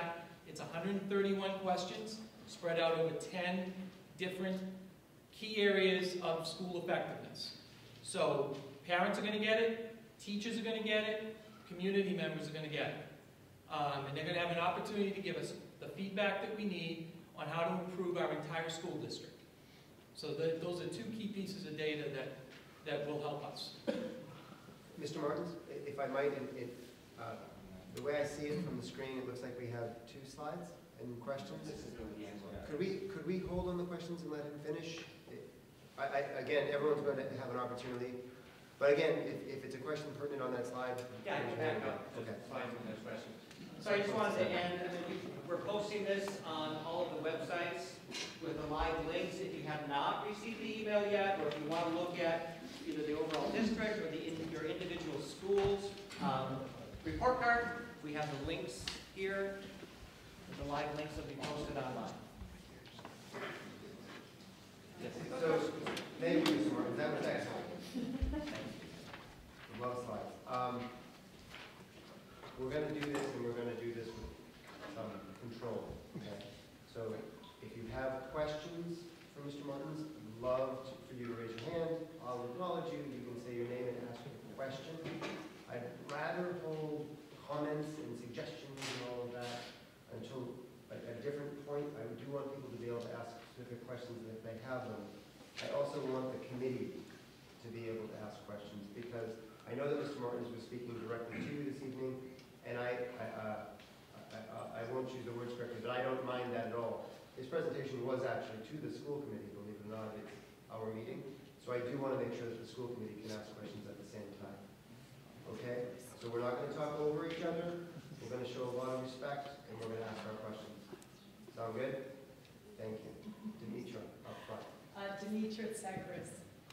Okay, I have 3. Would you like 1, 2, or all 3? I didn't go that detailed into the rules. I want to know. Please start, and if it gets too long, we'll Okay, move so on the to first something else. question, on the slide, second to last, it says increase instructional time. Can you please explain how, in 7 hours and 15 minutes that you have kids, I think that's the right amount of time, with 15 minutes of recess, which is not enough, I would argue, how are you going to increase instructional time? What are you going to take away? Art, music, what? or are you elongating the day? I don't have a good answer for that. It looks different at each level. At each level, we're looking at the school day to see how can the schedule be done differently. This is a longer-term issue. Ultimately, if you're able to extend the school day, that would help a little bit. We're also looking at how do we increase instructional time in math and literacy by making sure that those content areas are shared, especially, and take the literacy, for example, those particular literacy standards apply not just to ELA, but the standards clearly say science, social studies. How do we make sure that those are being addressed across the board? So it looks different in each level. I know each of the levels are exploring ways now to look at the schedule in different ways. I don't know, John, if you had anything you wanted to add to No, I that? just want to emphasize that what's on this slide is not happening tomorrow. These are things that require additional funding.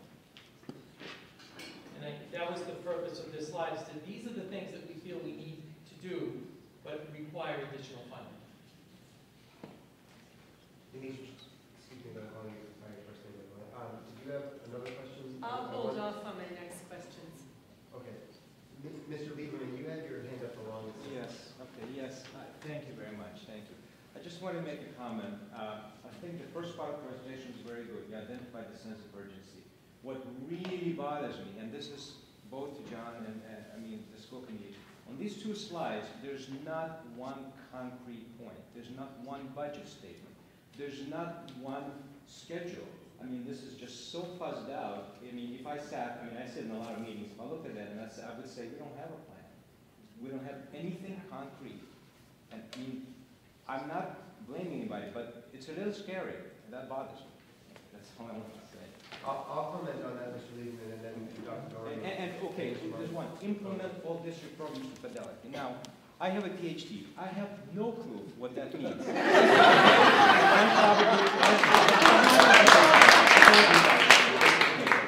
I'm sorry, if you put that down, that's insulting. Okay?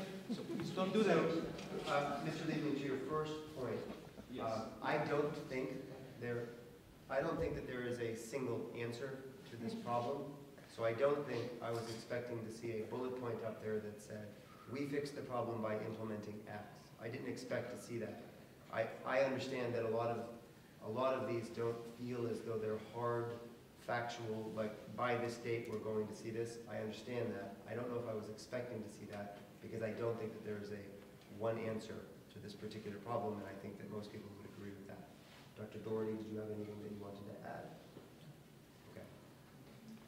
And at that point, I really apologize, but I know. I just want to add, oh, sure, Ms. Martin. this particular slide, I will say, whether some of the main clarification I understand, and I apologize if that's unclear, but I can say that every bullet point has either already begun to happen or is happening in the next couple of weeks.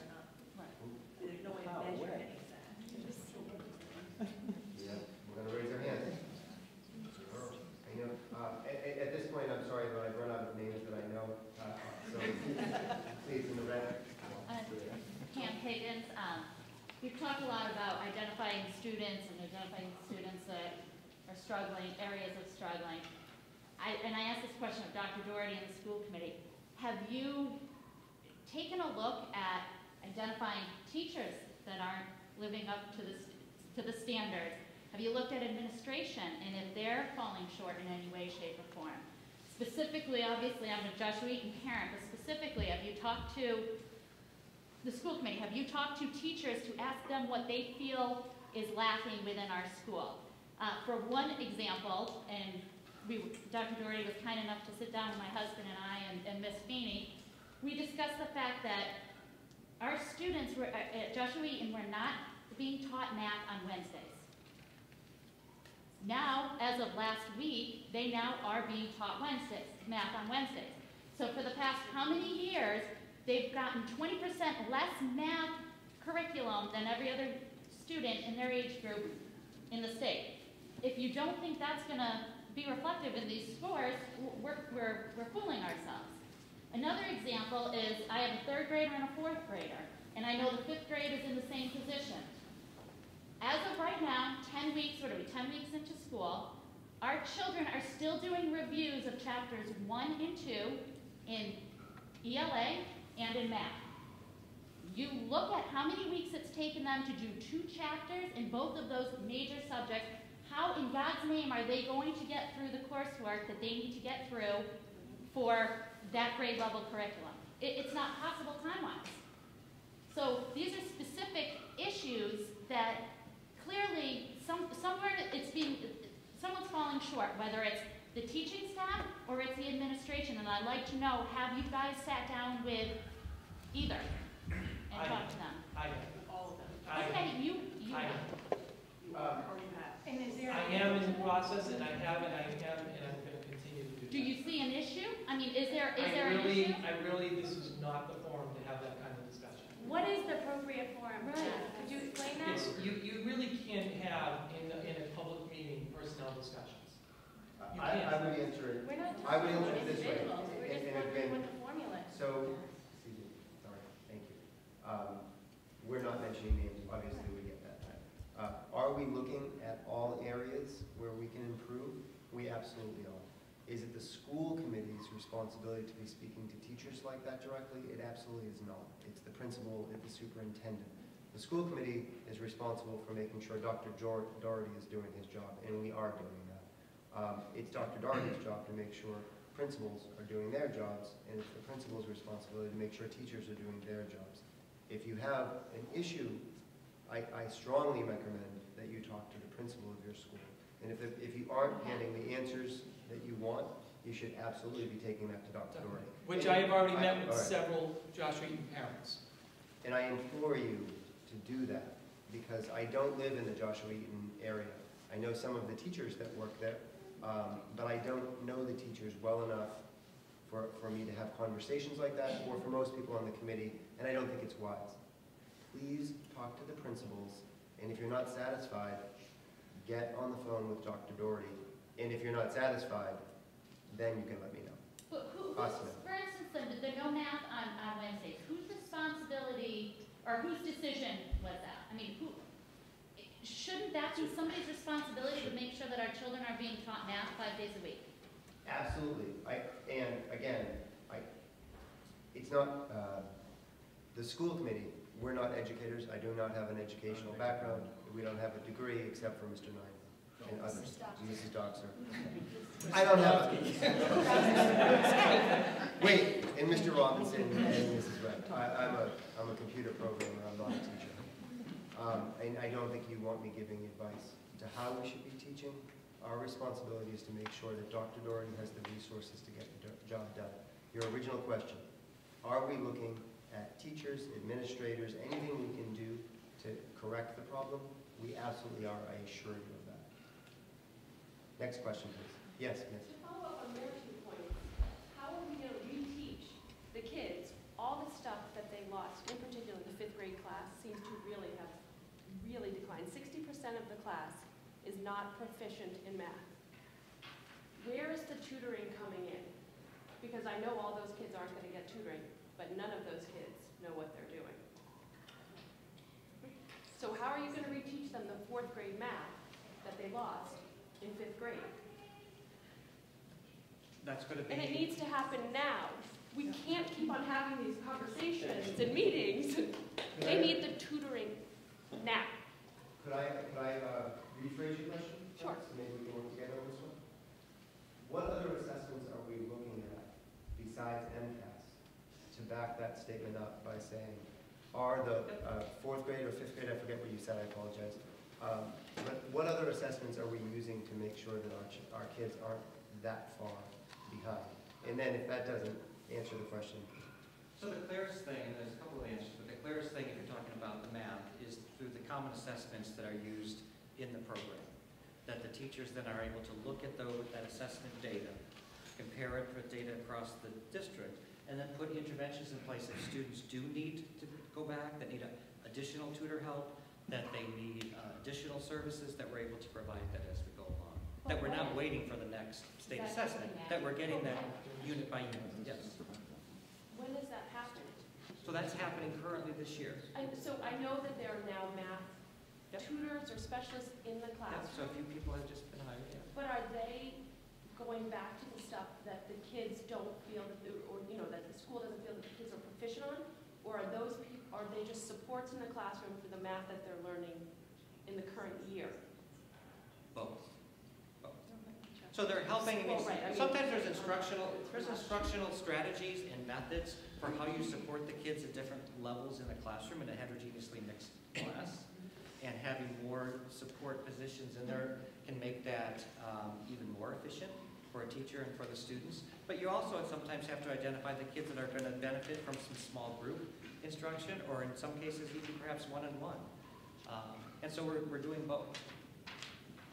We're also making sure, I'm not even sure if I put that on the slide, because I think that had already been communicated, but just for Eaton's situation, that about 50% or more of our Title I funds will be used to provide those sorts of supports for the students that are identified that need that the most.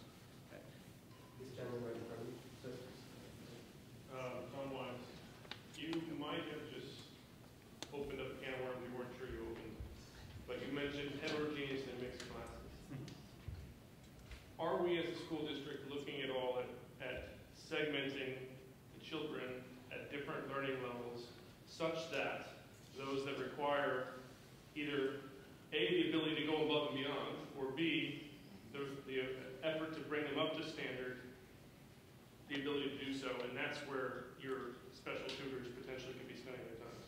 Allowing those other teachers that can teach the advanced levels to go further.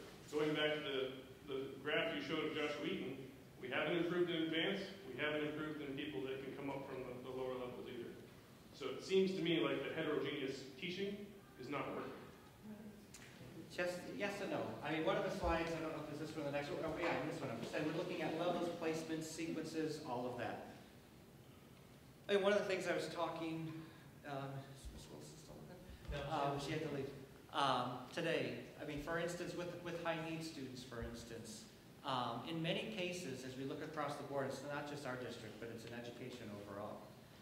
Students benefit from making sure that they're exposed to the expectations that the general environment, the general group is being exposed to, but yet they're given the supports they need, they're given the interventions they need.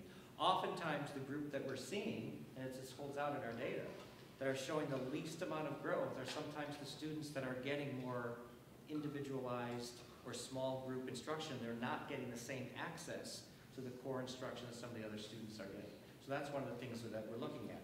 I know that it can seem almost counterintuitive to think, well, those kids are going to make more growth, but what oftentimes tends to happen is you take a small group of students that are struggling, bring them together, and if you keep them together and that's it, sometimes that can actually inhibit their growth and understanding. And the important part is to find the balance of how do you give them the supports they need while also making sure that they're benefiting from the peers, the collaboration that happens from peers, and the overall expectations that comes from the main classroom instruction. Yes, way down in the white. Hi, Elena Conway, Joshua Eaton parent. I guess I have a couple of questions. One, I was struck at Joshua Eaton parent that the first 8 days of school, the kids did not open a book. They did not work on reading. They did not work on math. And I directly asked Karen Feeney about this, and she said, yes, we are working on school routines. They worked on routines, walking to and from, how they would behave in an assembly. I do not want to undermine the importance of those, but how is that more important? Knowing that the data was what it was, she still chose to spend 8 days. That is essentially 2 full weeks of school. It's 1 day short of 2 full weeks on routines. Parents have commented when they look at the math book from last year, half of it is empty. Half of the book is empty. One of the questions that Karen highlighted at the Joshua Eaton meeting was left blank. It was one of the questions that most of the kids missed. They never covered the material. You mentioned in your report, in your presentation tonight, that just so happens, prior to the shift, we had the Cliff Notes. And so maybe that's why we were doing well, and now that we don't know what to expect for questions, we can't meet the mark. Cliff Notes were never acceptable for for work that I did.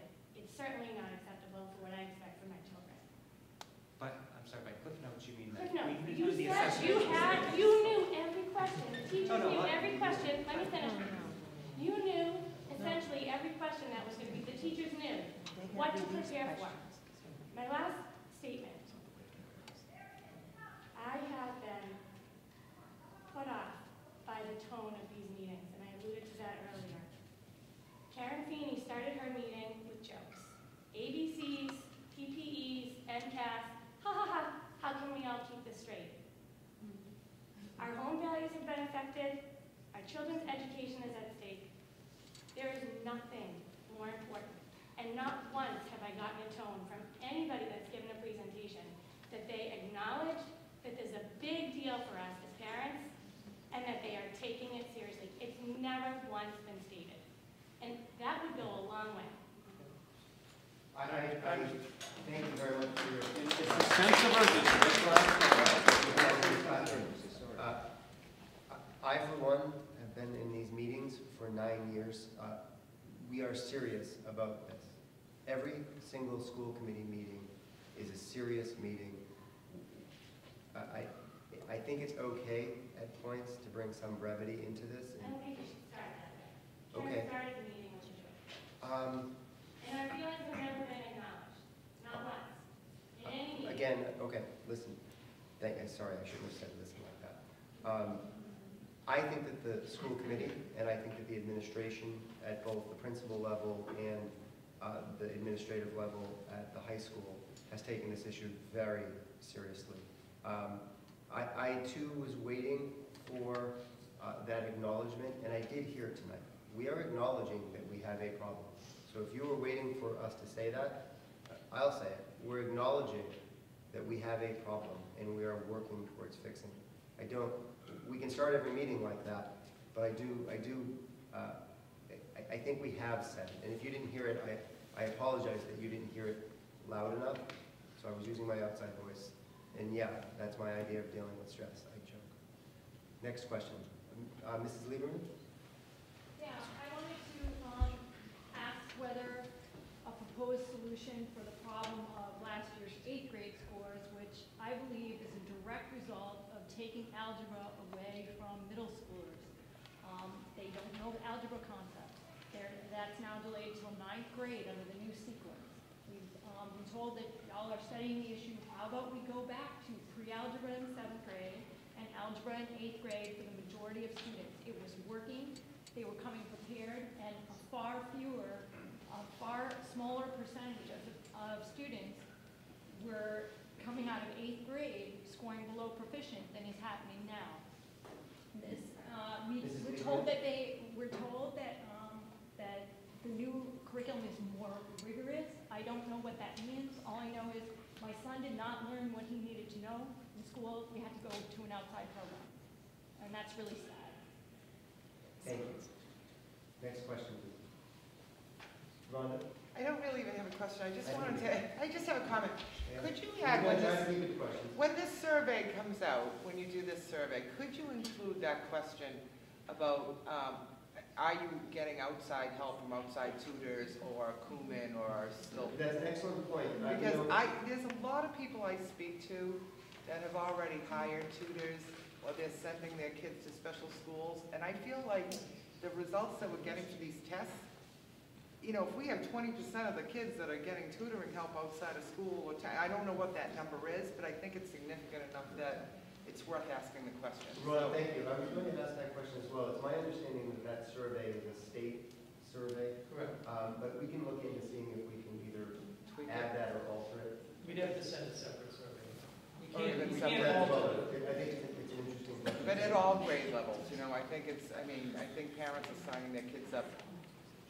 They're uncomfortable with the math, you know, so. Yes, talking about, going back to my question before. Could you state your name? I'm sorry. Okay. Neither do I. Stall me. Right,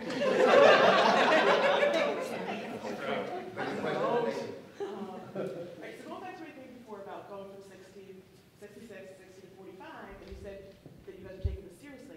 I still don't understand why we didn't have this talking about how the frameworks constantly change.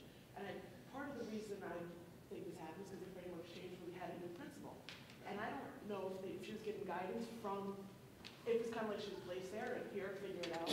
And I have a problem with that. If the frameworks constantly change, are we going to do that again? She, you know, just. Like, she should have been given guidance from a senior principal or something. Well, she did actually. She had a mentor for 3 Well, years. then there's something wrong there. She had a mentor for 3 years. And it was a veteran principal that was in the district at the time. I would say too that the standards cost, I mean, it's been a decade ago that they shifted. So they It just, just means the last meeting you guys kept talking about how the frameworks changed, the frameworks changed. so they've had 3 different shifts over the course of time that the MCAS has occurred.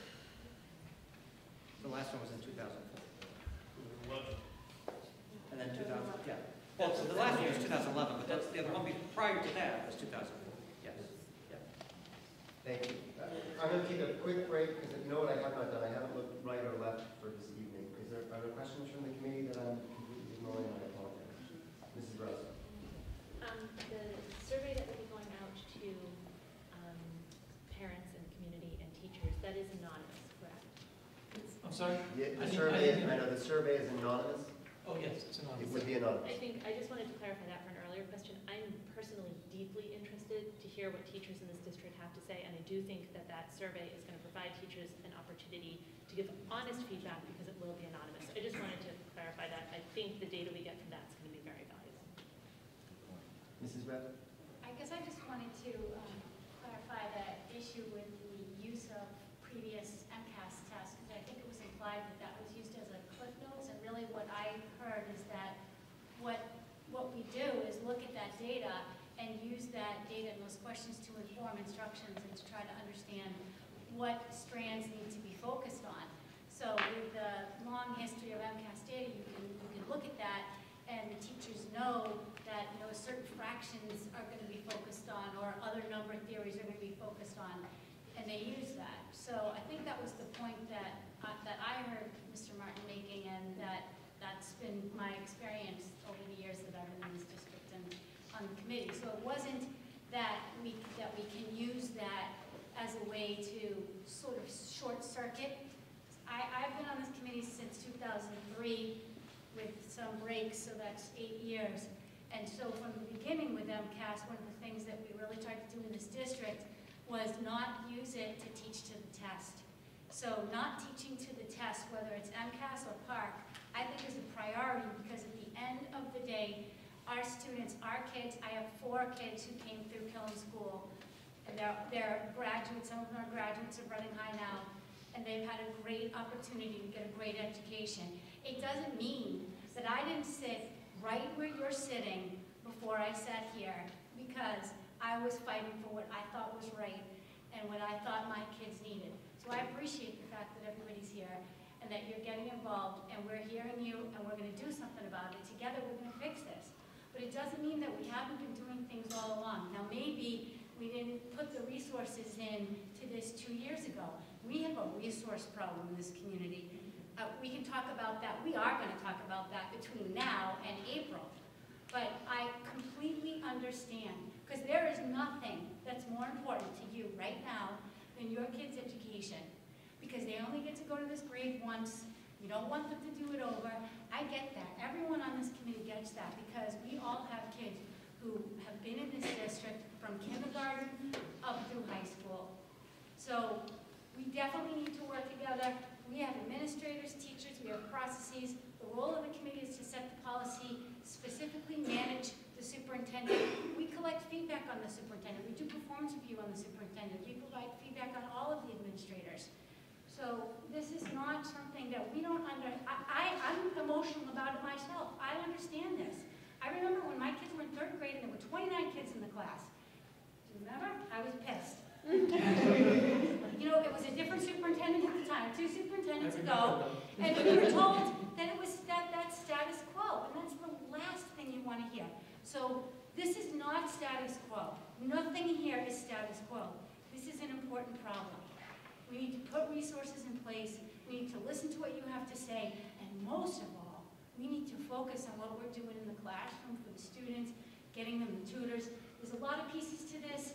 Maybe this is not as crisp as it could be.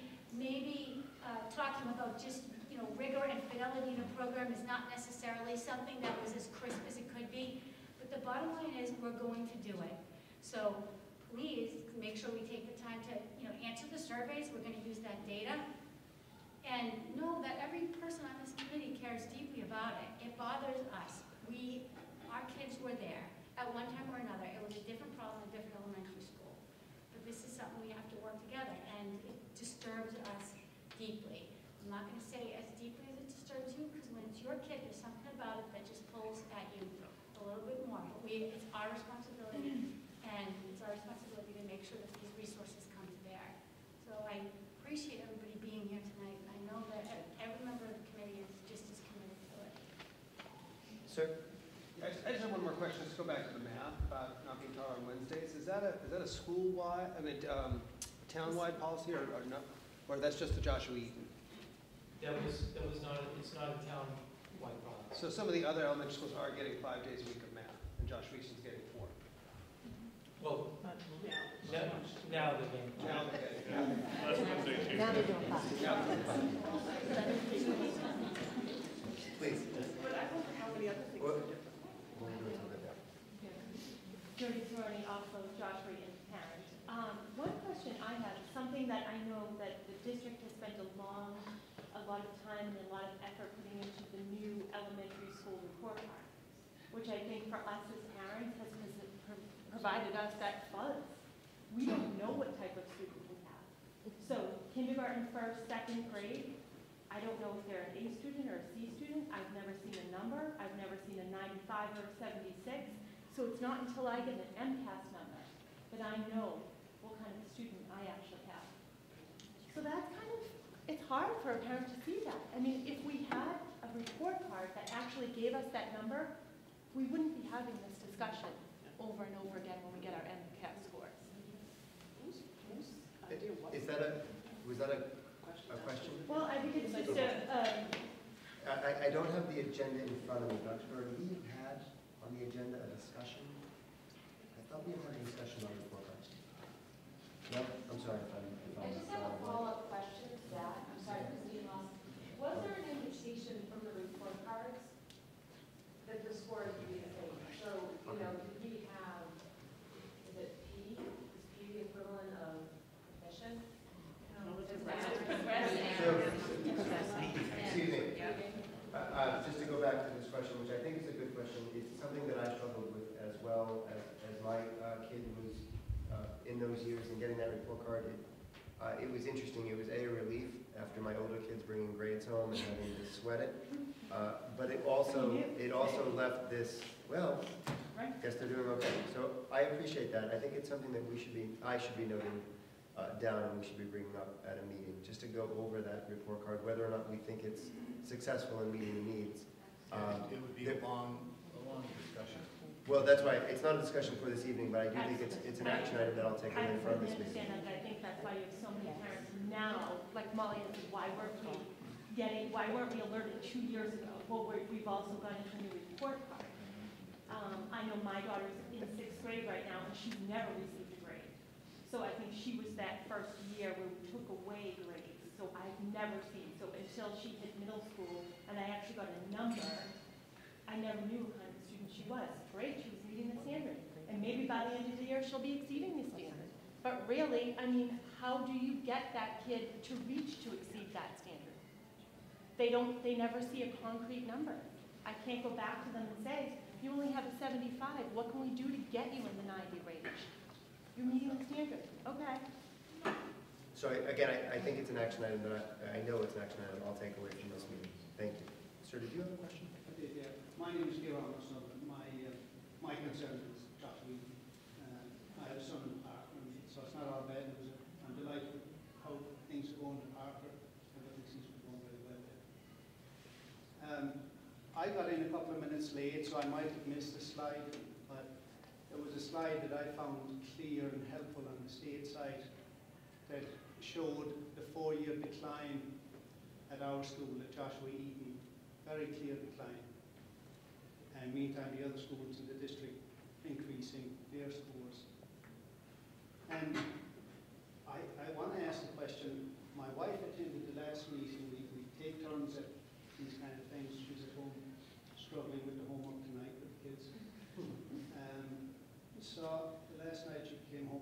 say that there's a lot of angry people there.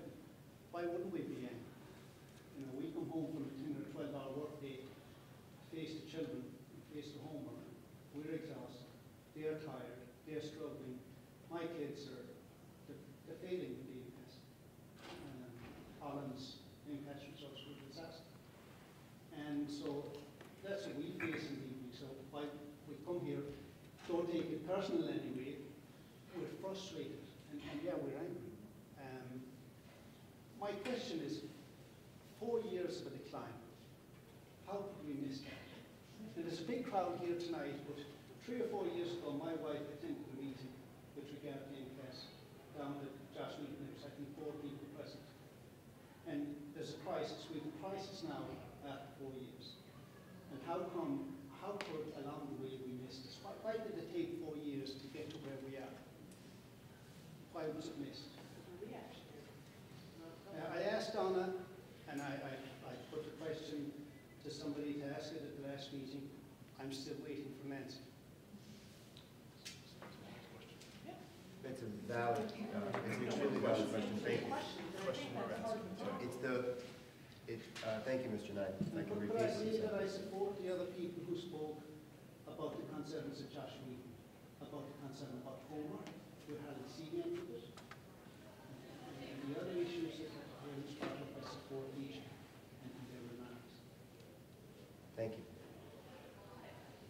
I think you keep saying thank you, but I didn't get any of the questions answered. It was kind of like I said, at the other meeting with Josh Wheaton, I asked a question and it wasn't answered. Someone else asked a question, they just rephrased it a little bit, and it wasn't answered. You just keep saying thank you, well, thank you, and you go on our way. You don't answer the questions. I don't have to say thank you, but I can go with, I don't have an answer. I think it's an extremely valid That's question. condescending. I'm going to tell you right now, that was very condescending. So you definitely don't have my vote for that. You can laugh all you want. You can laugh all you want. Can somebody answer his question? Nobody's answering the question. Excuse me. I think it's an extremely important question he's asking. The entire committee is asking the same question. I've asked it 5 times. The same question, the past time. But nobody's answering it. So, Chris, who can answer it and when can we get an answer? I mean, 4 years of decline is not acceptable by any means. So who should answer it? Who's accountable to answer it? I'm going to look to And when will we Yeah, get no, an answer? I will attempt to answer it. So there's a couple things, and I think Mr. Martin has alluded to this throughout his presentation. You have shifts that have been going on with the frameworks. So we did anticipate that there was going to be some decline. We knew that because we don't have, as other districts do have, we don't have a lot of the different supports, the coaching supports, that will provide the guidance for teachers on the instructional piece especially. And that's the big shift in math. The big shift isn't the content, it's the instructional strategies that are changing. And that's the big shift. We've never seen that shift before in the frameworks. If you looked at the standards where we had the X's on the slide, those aren't new. I mean, we've been teaching fractions, we've been teaching algebraic concepts, we've been teaching geometry. So it's not those things that have changed, it's the instructional strategies. And when you are making a shift in the framework like this, as drastic as it was a shift, you need more supports. We didn't have those supports. So we knew there was going to be some decline. Now, to be honest with you, we knew there was a decline in Joshua. We did start trying to address this. Was it addressed as best as we could? No. And you know what? Ultimately, I take responsibility for that. Okay? I take responsibility for that. We did the best we could with the resources we had. Was it enough? It absolutely was not. So I take responsibility for that. But I want to tell you something else, is that I absolutely we are doing everything we can. We were doing everything we can, and we're going to do even more. I mean, some of you know, I will meet with anyone. I will listen to your concerns. I've already met with 6 Joshua Eaton parents, families, to discuss the situation. I'm looking forward to the survey results myself, because there are certainly things that I think are happening, and I think the results will say. And we are looking into who is doing it and who's not doing it. I've been uncovering stories. I've been hearing some from parents. I've been hearing some from others. And I was mortified when I heard that math was being taught on Wednesdays. I was mortified. Absolutely mortified. How 20% of your instructional time is not being done for math. And as soon as I heard about that, math is now being taught on Wednesdays. Last week, when I was told. So, I welcome the feedback. Ultimately, yes, I take responsibility for it. And I apologize for that. Thank you. I also apologize for my sarcasm.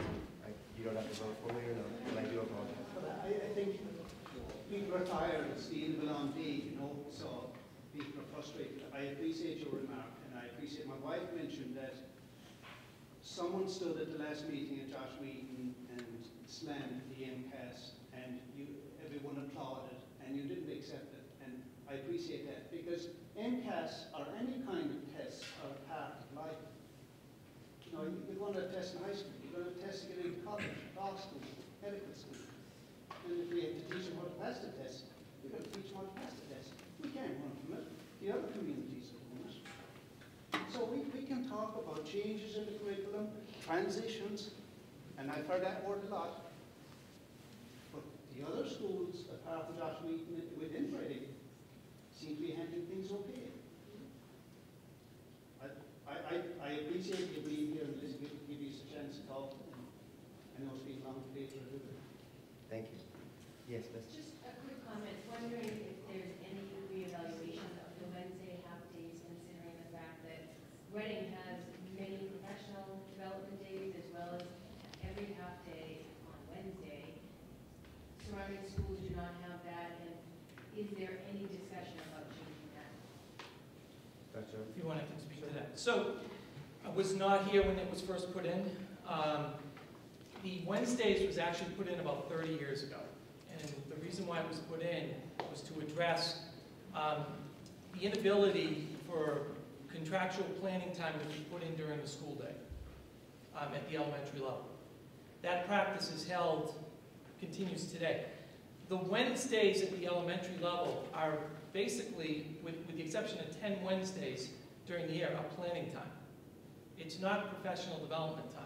And I know that's a misconception, that some people think that it's professional development time every Wednesday. It's not. It's contractual planning time because we do not have the staffing during the school day to provide planning time for teachers during the school day. But it's time away from sitting in front of a teacher and learning. Well, to answer your question, ultimately we would love to recoup those Wednesdays back. That requires additional teachers. Because for the teachers to have planning time during the day, the students need to be somewhere else. So, they have the staffing. If I could add to that, though, just having been a teacher when it was actually implemented in the district, one of the things that I recall vividly was that our school day was extended on Monday, Tuesday, Thursday, Friday. So we were going short of time, and we were still meeting the mandated hours of 900 hours. Yeah, the elementary schools go 940 hours. Elementary schools have to go at least 900. So, and if anything, I think actually Reading goes to school more than surrounding districts. And I'm just bringing that forward so that you know that. I think we do 181 days, and most other districts. Well, we're 189. 189. Yeah. Oh, take that back. But it was 189. Right. Way back. But the other thing I'd like to comment on is I'm impressed with, Dr. Doherty's statement that he's taking ownership for it. But I think the most important thing is forget about that. That happened, and we need to move forward. And I can tell you, just like Elaine did, that I take this very seriously. I know my colleagues take it very seriously, and we're hearing you, we're listening to you. I've received phone calls. I'll be more than willing to talk to other people about it, as I know other school committee members are. But essentially, I'm very concerned, and I'm motivated to make sure that we move forward. And I really want to kind of forget about looking back and just sort of, what are we going to do to go forward? I get that, but you don't know what happened and why it happened, how we fix it. Well, that's why we're listening to what you have to say. Mrs. Johnson?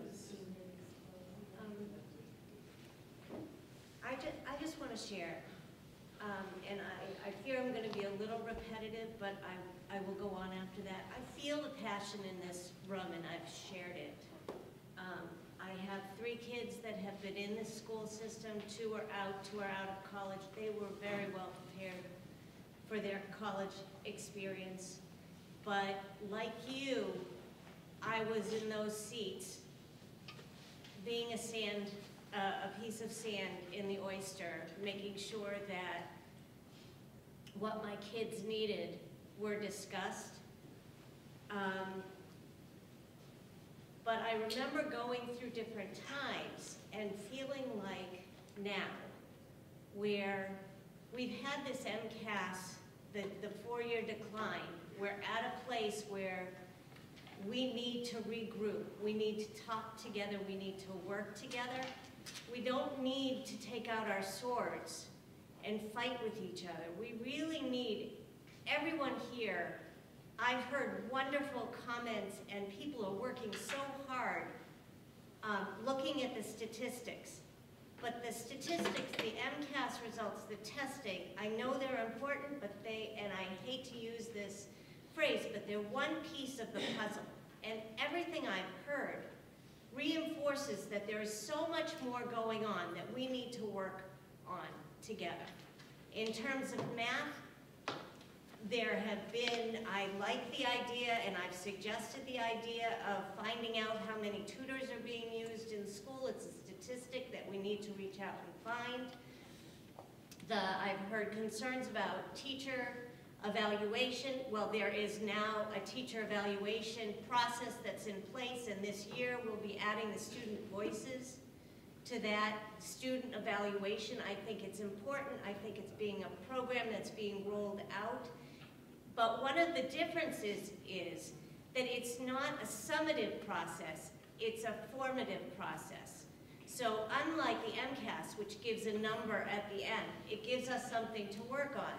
The formative process is that you have dialogue around what's going on, and you have a chance to learn and change and fix, like having math on Wednesdays, like looking at when there are data meetings and there isn't a teacher in the classroom, like realizing the sharing, so you brought a lot to our attention, and things are going to happen and things are already happening. The math issue around some of the changes, it takes both ways. Change is hard. Math is not like what I learned. I had trouble teaching my kids according to the new program when they first started. So I think that there's change in this, but I'm actually an advocate for some of that change because my daughter, who took problems from scratch and figured it out, was getting marked wrong. And now people have to look at how she figured it out and see whether it's wrong or see whether she understands it and then take her from there. Her understanding is key, not whether she can perform on a 2-hour sit-down test when she's tired, hungry, or had a bad night the night before. There's a lot more going on. In terms of the standard-based report cards, I sat in on a meeting with the elementary school teachers at the Blue Ribbons conference and heard them talking hard and thoughtfully about the balance of conferences and standards-based feedback, and the idea being that instead of getting a summative grade, which kids will have all too soon, and you will see there, I don't mean to say it that way, but now my life, I'm looking at these grades feeling, look at all that effort, look at how she tried, look at what she learned, and a grade doesn't necessarily capture that. But with what they're trying to do with the standard, and please correct me if I'm wrong, but the standard-based report cards are trying to take it back to a skill level, so that instead of looking at a letter, parents and teachers can look together at the individual skills that students are trying to learn and go back and see how that applies and what work they need to do and how the curriculum can be targeted. I see some disbelief but this is the way I understood it, and I saw those teachers working at this and trying to figure out what would be the best time of year to have the conferences so that you in elementary school, weren't just getting this report card, but had the connections so that you'd have the conversations about your children, not just a grade. In terms of homework, it's not about quantity, it's about quality, but I've heard very loud and clear, and I've felt it myself, it's not just about quality, it's also about parental support so that we know how to help our kids when they have homework. So there's a lot that needs to happen and a lot of communication, and I commend everyone that's at this meeting at the end of a long day to come and share your feelings and share your thoughts. We're in this together. There isn't one person in this room, and I know I'm reiterating, that doesn't care about the kids. We are here because we care about the kids. I could be in Ireland right now with my husband, but I'm here because I care about the kids and I love this town and I love the school district.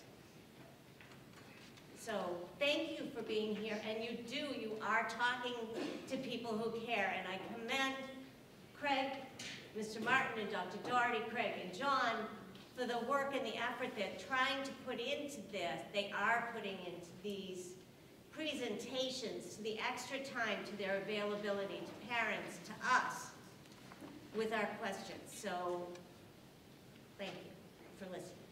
Hi, Julie Reno. I can understand the MCAS is one indicator of how a school or a district or a student is doing, but I would guess that a report card is also a second indicator. Has there been any analysis done to see how the MCAS scores look back to how the students' report cards are doing, since it is that standard-based report? And did it show that, for example, 60% of math was doing terrible in fourth grade? I only asked because this wasn't the case in my house. I had a complete opposite. I had M's, and the MCAS scores were not showing that. So I'm curious if it was a problem that has been seen on a bigger scale. I mean, there's no easy way to grab that data like we have for the others and sort of show that analysis, because we need to look at each student individually. Certainly, in many cases, there's not the correlation that we. By that I mean, what we might have said meeting the standard may not be the case on the MCAS. So, it wasn't easy to pull that data. Standards and still not. Yeah, but there's some disconnect in that. So that's clearly something that we're looking at. And that needs to be looked at student by student. I can't graph that. You can meet the standard and it's still not I the agree. concept. So I think that maybe, is it the report card that's off, or? Well, I mean, it's not so much that, for instance, it's certainly a difference with the report card. But if that was really tightly aligned, and if you felt confident that if the student is meeting that standard, it absolutely means they are meeting the standard or exceeding the standard or whatever. So to me, it's not so much how that gets reported out, but that whatever it is, whether it's a letter grade or a percentage or or an M or P or whatever, that it's absolutely aligned and it has that consistent definition. And so yes, that's But aren't they absolutely something aligned that with we're the looking at. Aren't the standards aligned with each other? That's what I thought we were doing. That's where I'm confused. Right. Well, that is the absolute goal. But as the standards have shifted, for instance, one of the things that we have to make sure what every teacher knows that when we're using those standards-based report cards, that what data is being used to determine that, right? And so as we've been shifting those standards and the data that they use is different, that's something that we have been addressing and working on. And clearly that may be a little bit different with each school, which can't be the case. That has to be district-wide. I'm going to take a question from the committee. I apologize, it's more of a comment than a question. It has to do with student growth percentile. Last fall was my first year on this committee, and I heard this presentation last year. And we, at the time, said that 50 was the goal for our students. We want to be 50 or higher because that is you're in the top half of the state in terms of student growth, which I understood at the time. I'm a little bit concerned. I did hear that tonight, but I also heard, but we're in the 40 to 60 range. And so I just think it's really important that when we have a hurdle, that we stick with it. So I would like to just make it clear that if 50 was the goal last year, it's still my goal this year. And there have been significant drops in that. We had 4 groups under 50 last year. We have 9 this year. So I just want to clarify that I'm still using 50 as my guideline. And I The question that came up earlier that I really related to was there's sort of a list of concerns, and then there's a list of solutions.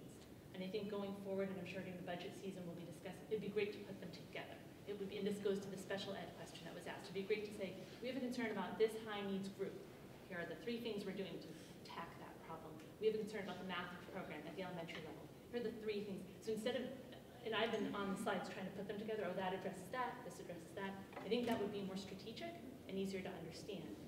I think then, personally, that's when you talk about resources. When you fully understand the problem and you have the strategy to tackle it, then we talk about reallocating the resources we do have access to.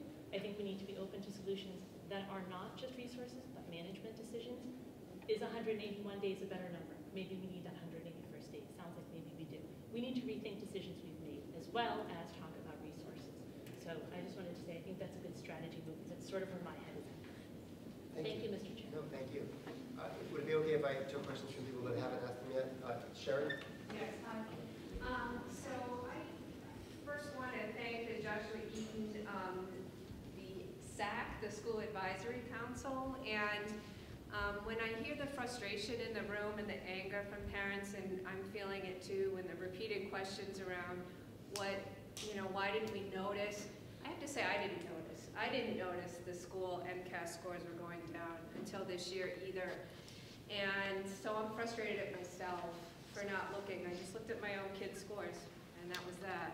So, but as I see the power of this group, and I see what the communication can do when the school and the parents are working together in a way where they're really looking at what's going on in the school, they're looking at the school improvement plan, they notice those numbers.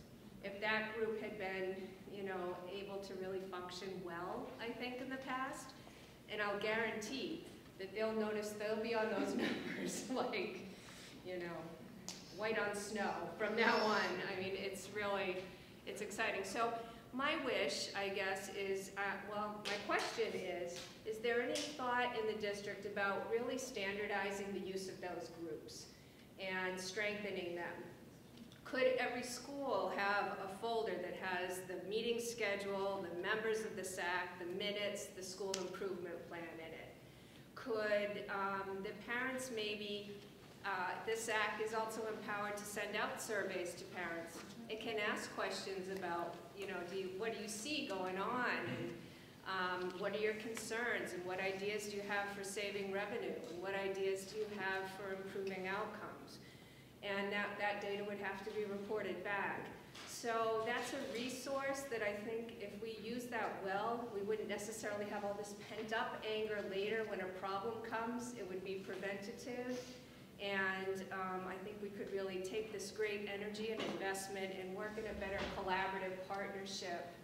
Because I think a lot of us did get complacent because everything was fine. And now it isn't. And so I'd love to see that collaboration stronger as we move ahead. And I thank you for the surveys and for really being willing to sit through these uncomfortable meetings. And it would be great if there was a more preventive way to prevent the problems and prevent the anger. So, thank you. Questions from folks that maybe haven't had a chance? Oh, I'm sorry. The answer to that is yes. That has actually been happening in some schools. It's not been consistent across the district, so yes, to answer your question. Thank you. If you go on each individual school's website, it should be there. I did. And we have to make sure it is. No, that's what I'm saying. Yeah, we have to make sure it is. Thank you. Yes? Yeah, sorry. I think I might be able to help clarify some of this. I have a current 4th and 5th grader, and a lot of what's going on here is because math was not taught, not just on Wednesday, but when I met with Dr. Doherty the other day, and I went back through my kids' MCAS, where one did 27% on fractions and one did 33% on fractions, and when we sat up and eaten that night, and it was a like, oh gosh moment, what happened? They weren't taught. The 4th graders, the 3rd graders never made it to the chapter of fractions last year, and the 4th graders made it was chapter 6, I believe, and they were doing it. I don't even think they were at chapter 6 when the MCAS happened.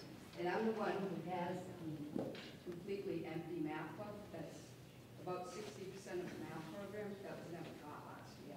And I have the vocabulary workbook, same thing, less than 50% of the vocabulary was taught last year. So my question is, when you brought in this Singapore math, was the intent to teach 5 out of 14 chapters in the school year, or is the curriculum a 14-chapter curriculum that should have been taught? Because it's no surprise to me, my kids' MCAS scores, because they weren't taught it. And the material they were taught, they scored 80-90% on.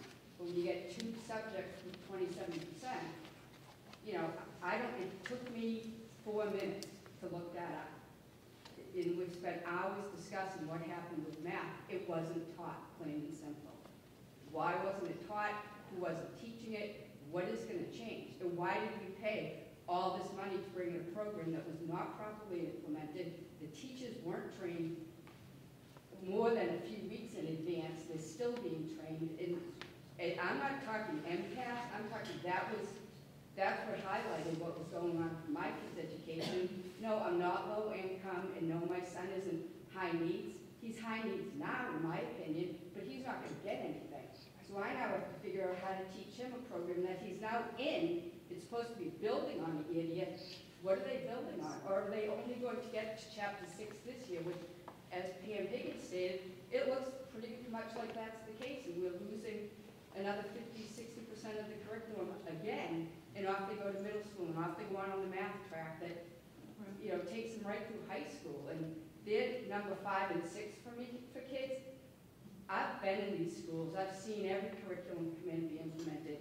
This was so poorly put through these schools, and you know, all these other things are great to talk about. You have to figure out why wasn't it taught, and why am I sitting with an empty workbook? And is that the 20% they lost last year? Are they going to take that and do that on Wednesdays? Because our email was, the tutor will be in the room, we'll figure out what people need help with. They need help with chapters 7 through 14. They haven't been taught it. So how is that going to be addressed? Who says, okay, great idea, we did 5.5 chapters out of 14 last year in 4th grade. And how do they catch up on that the next year? Right? And where's the accountability? But you kind of master.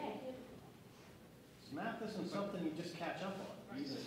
You learn it and you work your way through it, right? I mean, and these kids are just falling further and further behind, and sooner or later they're just going to give up. They're going to hate it. So how do we get them there? What are the steps?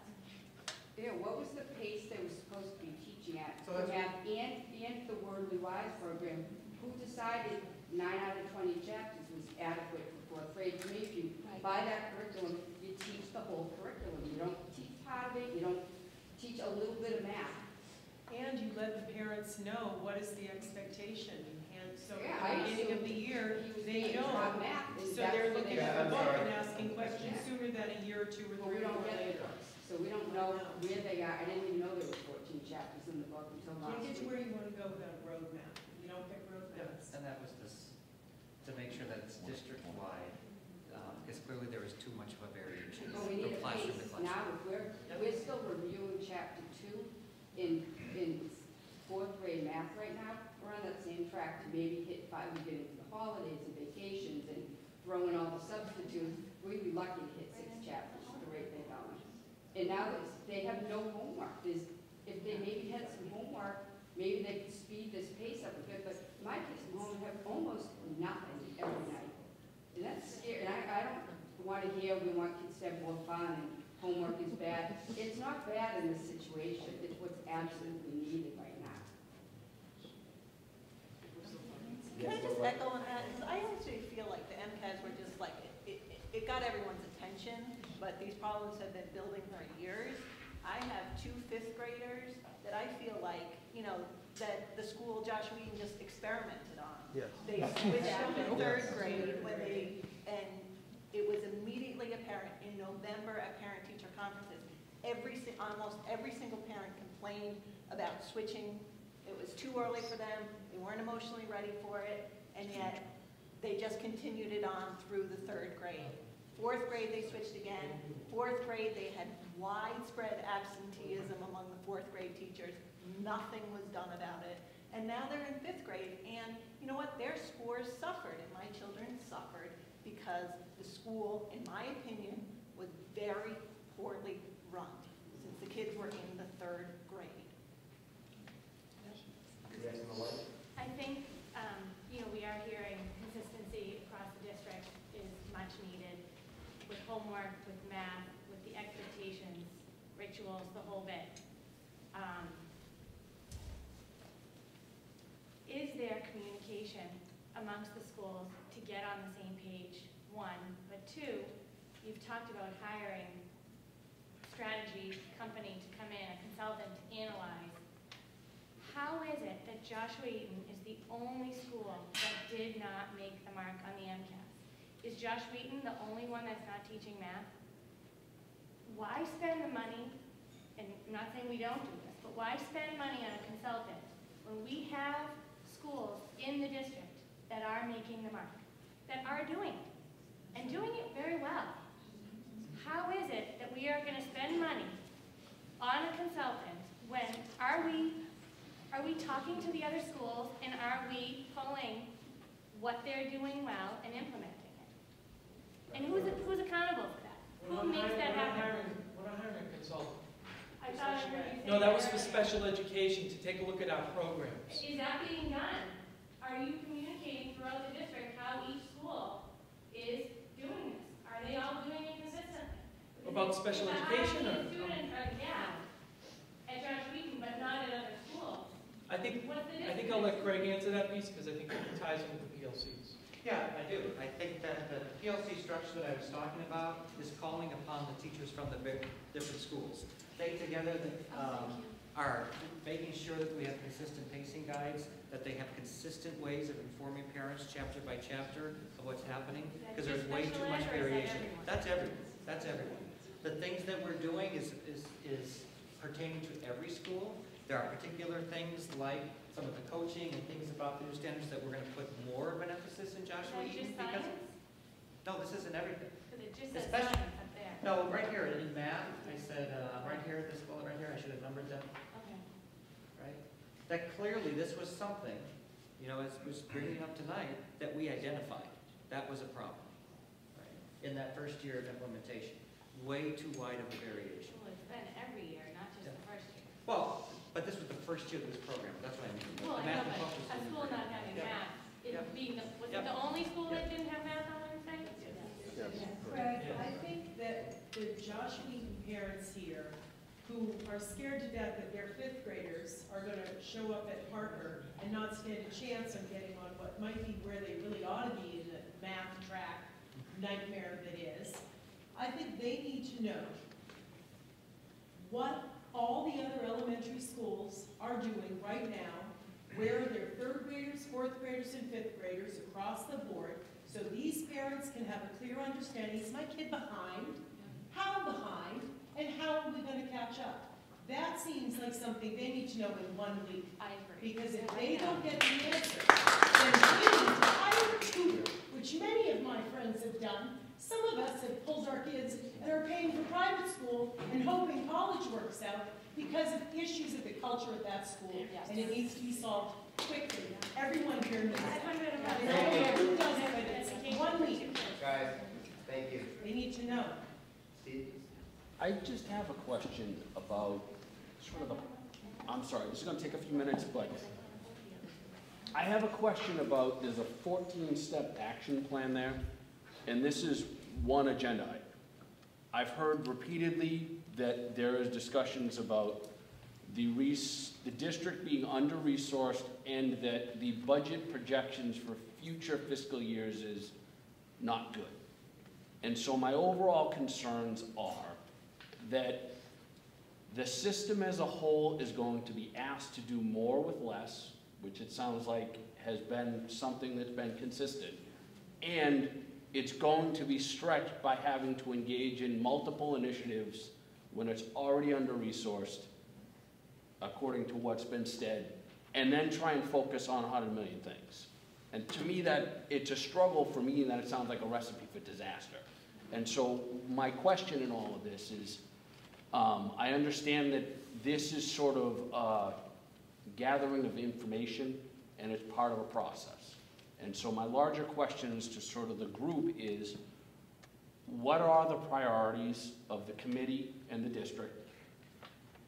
At what point in time would additional resources in terms of discussions with the town be taken in to sort of say, all right, you know what, we really can't, you know, you kind of reach a point in some things where things are bad enough where you say, look, it really doesn't matter if we come in under budget this year or at budget because things are bad. And it's just kind of a larger discussion of the larger framework of things that's been hinted at throughout the meeting. Thank you. At our financial forum last week, the guidance we received from the town was to expect a 2.5% increase in our budget when we start planning in the next month. And that's interesting because when you read that in the paper, you think 2.5% increase. Interesting, there might be something we can do there, right? But it doesn't cover our expenses from last year. So we have contractual expenses with salaries. 2.5% increase to our budget is more like a, and I'll get the percent wrong, but it's more like a 2.5% decrease to our budget. So going into next year's budget, if you were to look at last year's budget, we're looking at a $900,000 deficit. Now, it's unfortunately, it's nothing new, but I didn't clearly hear tonight that, I did not clearly hear tonight that we can solve this problem with money, and that's not what the committee is doing. The committee is trying to figure out how to run this district as best as we can with the resources we have available. I don't know if that's an answer to your question, but I do think it's important for everyone to hear that when you start reading about the 2.5% increase, it's not. So I think that's, I hope I'm making that clear. Our priorities are fixing this problem. Our priorities are trying to do what's best for every single kid in this town, and it's always been that way. I hope that, I don't feel as though that was a strong enough answer, and I'd welcome the committee to offer their own opinion. Mrs. Webb. I just want to say, so from a process perspective, the committee will begin discussing budget priorities. So over the next coming months, I guess really probably starting in later in November, and then all the way right up through town meeting in April, it's really about the budget. And so people are certainly invited, and the agendas are posted in advance for specific items. So I encourage you to continue to stay really involved in part of that process. So it will be a very, very difficult season of how do we make choices. Whatever choice we make, a decision to fund something is a decision to not fund something else that's just as important to someone else, whether it be a high school parent or an elementary parent across town. So it's going to be extremely challenging, and we can't just go by the way, like you can't just go over budget. So it's something that we have to really do work with the town. But again, I think Chris did highlight there's things that we can do that may not require a lot of resources, and we have the Title I money that we can focus for this specific issue. So. No, and I think what I'm trying to get at is that piece around the priorities. So the MCAS is the priorities, and what are the other priorities of the school system? Because this is one part of it, and then what are the resources that, and this is the buzzword that sort of gets picked up my ears, is when I hear reallocated, like you said, it means one thing gets funded and something else doesn't. Dr. Jordan. So I want to clarify what you just said, because I don't think MCAS is the priority. Teaching and learning is the priority, and I want to make that very clear. Our job is not to raise MCAS scores. Our job is to increase teaching and learning for our students. Now, that should equate to higher MCAS scores, but, so that's one piece. Now, in terms of the goals of the district, we essentially, we have two goals that we've been focused on and will continue to be focused on. One, fortunately, is going to be funded through a grant. over the next 5 years. And that's the implementation of MTSS, which actually helps teaching and learning, because it's putting in structures for students to receive interventions when they are struggling, both academically, socially, emotionally. So that's big. The second is to build the capacity of our kids and our teachers so that they can increase teaching and learning. Those are really our two goals.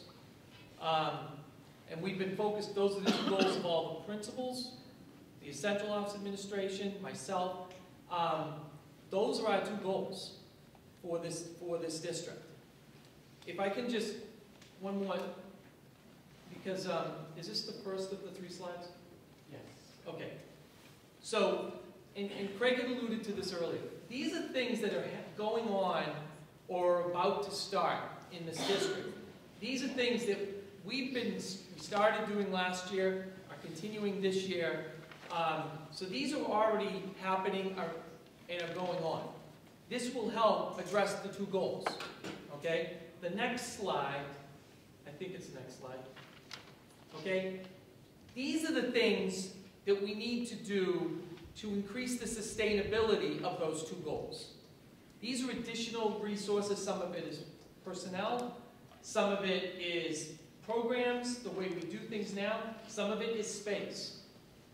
These are the things that we need additional funding for. So we do have a plan, we do have a vision of where we need to go. Some of it we can do right now, some of it we can't do right now, because we require additional resources. So I don't know if that helped. I think it helps, Seth, but I think it's, for me, like I said, I don't want to just get bogged down in the money part of it, because I realize I'm a social worker by trade. I understand larger systems and the struggles of staying within it. But again, it has to do with sort of, in echoing the sentiments in the room around sort of what's being done now, and then for my own edit clarification is, what are the steps and the processes that need to happen and the time frames associated with, well, getting the things that you can't allocate right now? What does that need to know so that when I go home tonight and I give a report to my wife, I don't have to listen to an hour of what the heck did you sit there for 3 hours for if you can't tell me what's going to be new and when something's going to be implemented. Unfortunately, we're not live tonight, so. Sir? I actually know his wife, so he's not kidding. But so a couple things. I think that, thank you. I appreciate you guys being here tonight. I mean, almost 3 hours is impressive for any school committee meeting. It's my first one, but I think the theme that I'm coming back to consistently is that we are the only district, JE, the only district out of all the school districts here that is family. And I'm hearing some emotion from the committee. And Dr. Doherty, I appreciate you taking ownership of this right now, but I'm just not seeing a plan to accountability. And I'm not looking for heads to roll. I'm just looking for basically, and everybody else that works here, you have a 30, 60, 90-day plan. If something's not working, you have to take action and improve it. I see a long list of things they're trying to do, but I don't see any priority. And I'd love to see some accountability and say, look, here's our 30, 60, 90-day plan. We're going to come back to this group in 90 days of accountability. We'll be halfway through the year in 90 days. So I'd love to hear that from the school committee and kind of talk, something's not working. 4 years decline is a steady decline. Something's got to be done. I'm just not seeing that right now. So I'd love to, I don't want to keep beating a dead horse here, but unfortunately, I just think there's not any accountability being taken.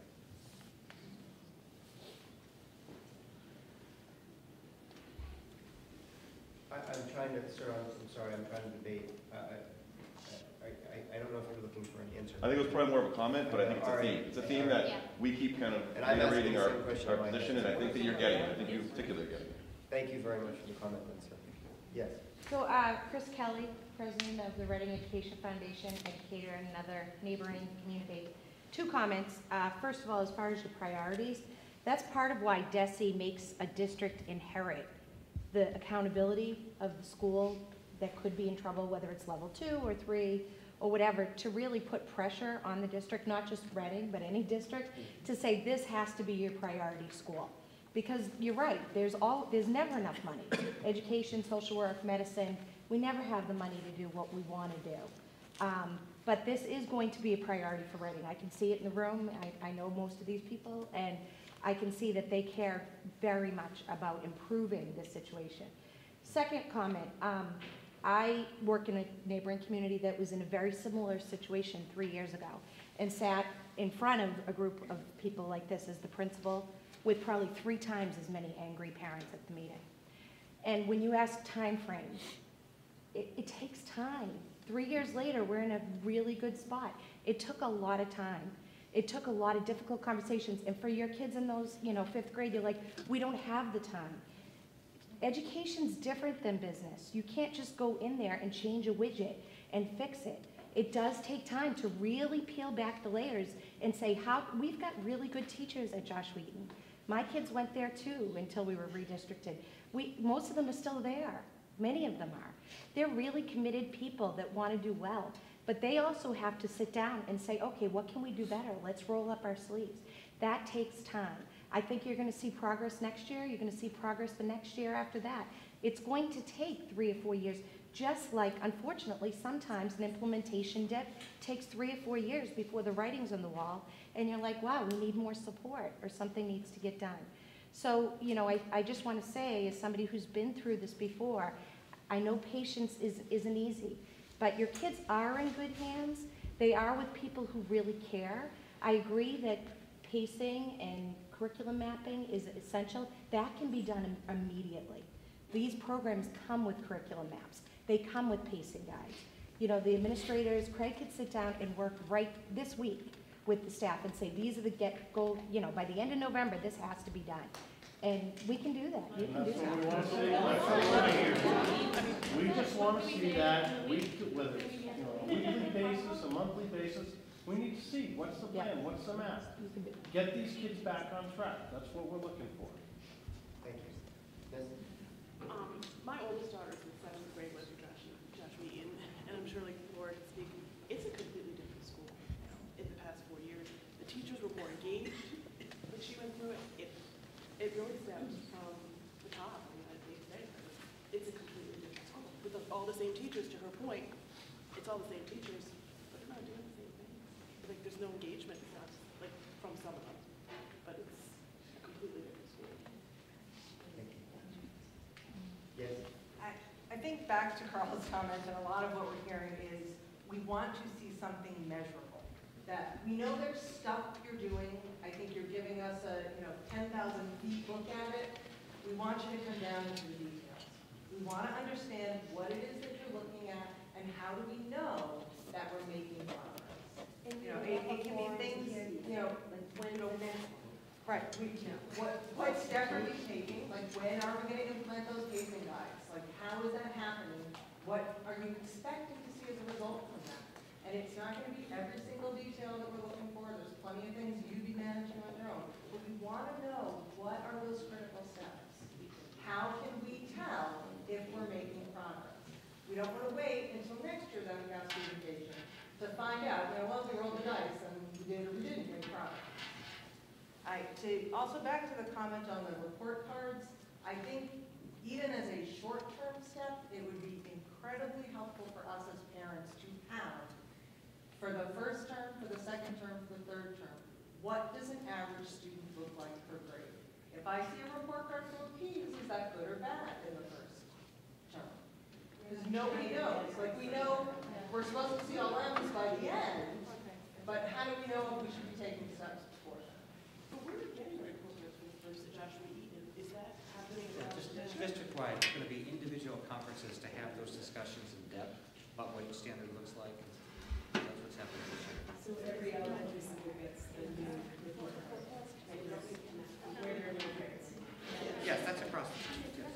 Yes. Sir, in the back? Oh, yeah, I wanted to go back to a comment. Someone brought up the switching of the classes, which I was glad that they did.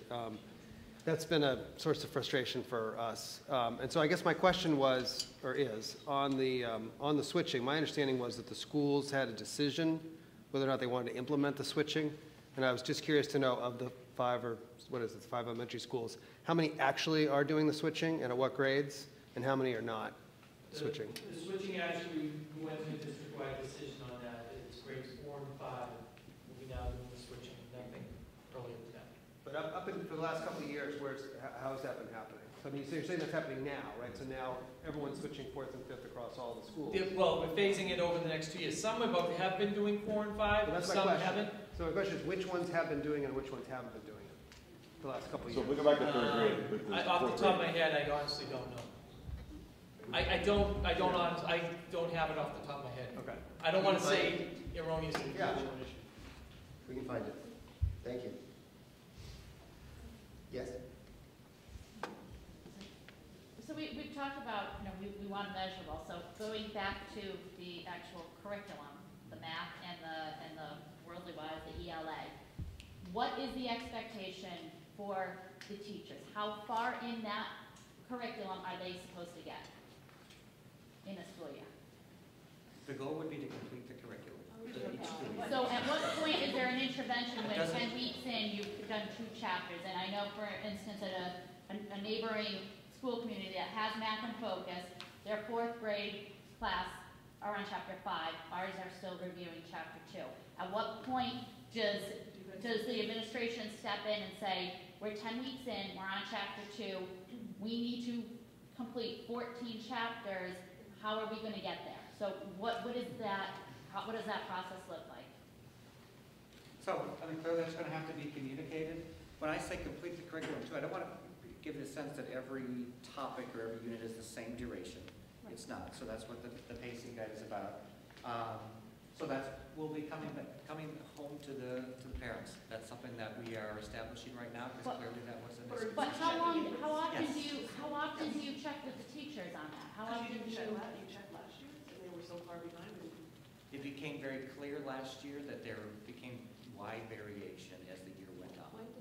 Which is what we're seeing in the scores. I mean, so the question is, if we're looking at this, can we find out where the other schools are? If we're in the level 3 status right now, and the other 4 elementary schools, and they're in chapter 4, and we're still in chapter 2, it goes back to kind of the root cause, there's issues, and we need to kind of pull back the onion, if you will. So I mean, how are you doing that? Are you able to do that? Can you tell us?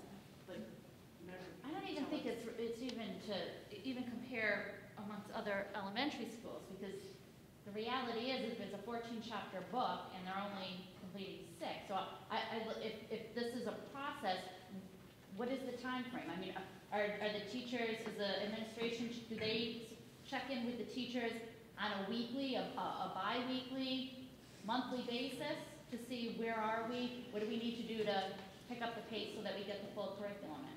Just wondering what that it must be outlined in the schools, right? There must be a process in place.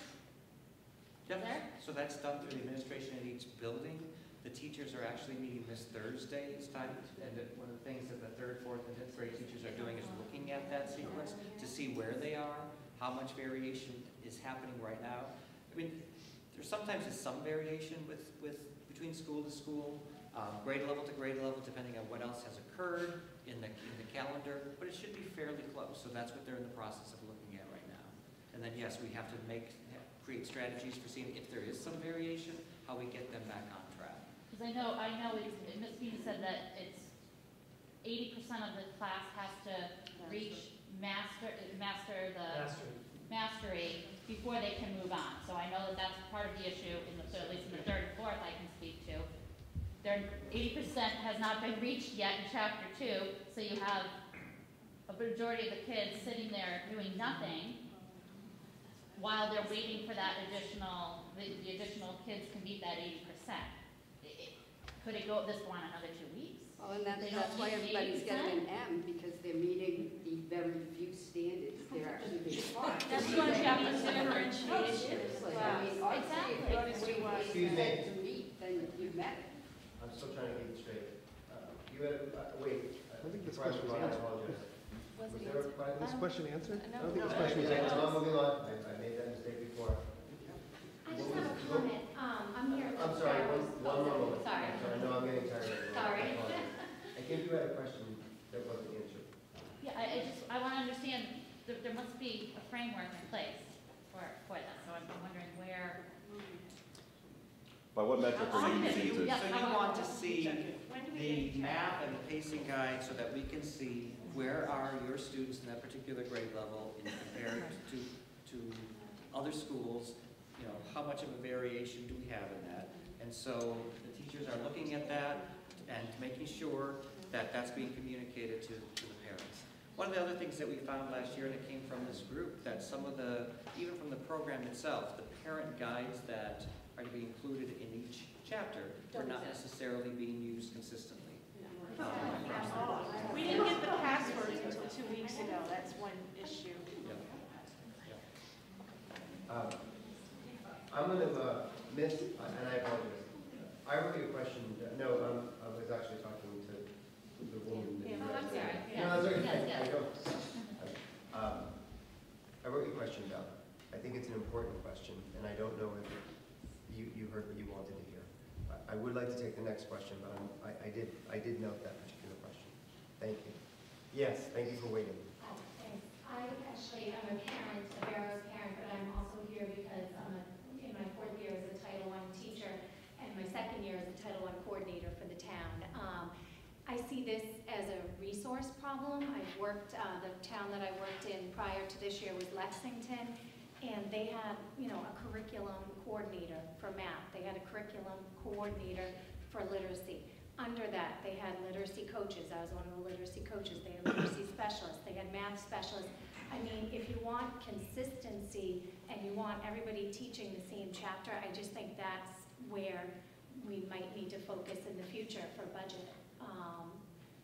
I think we're doing the best we can. I see the teachers working tirelessly. I wrote the Title I grant after we had this designation, and I worked around the clock trying to think of ways to spend the money in the most effective way based on the data.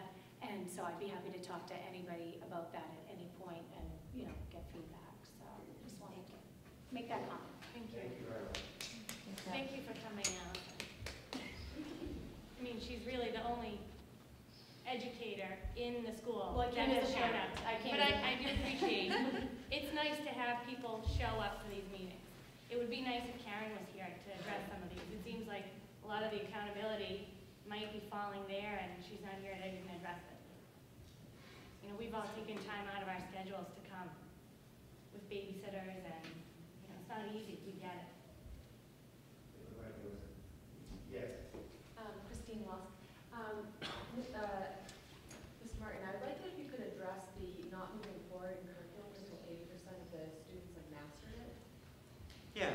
That really concerns me. Yeah, I don't think that that's the approach. The approach is to make sure that the class is able to move forward and interventions are able to come into place if students still aren't. I mean, clearly you can't just stall while the rest, depending on the percentage. She said that this morning, that it's 80% math. What was that? Who said this? Mike?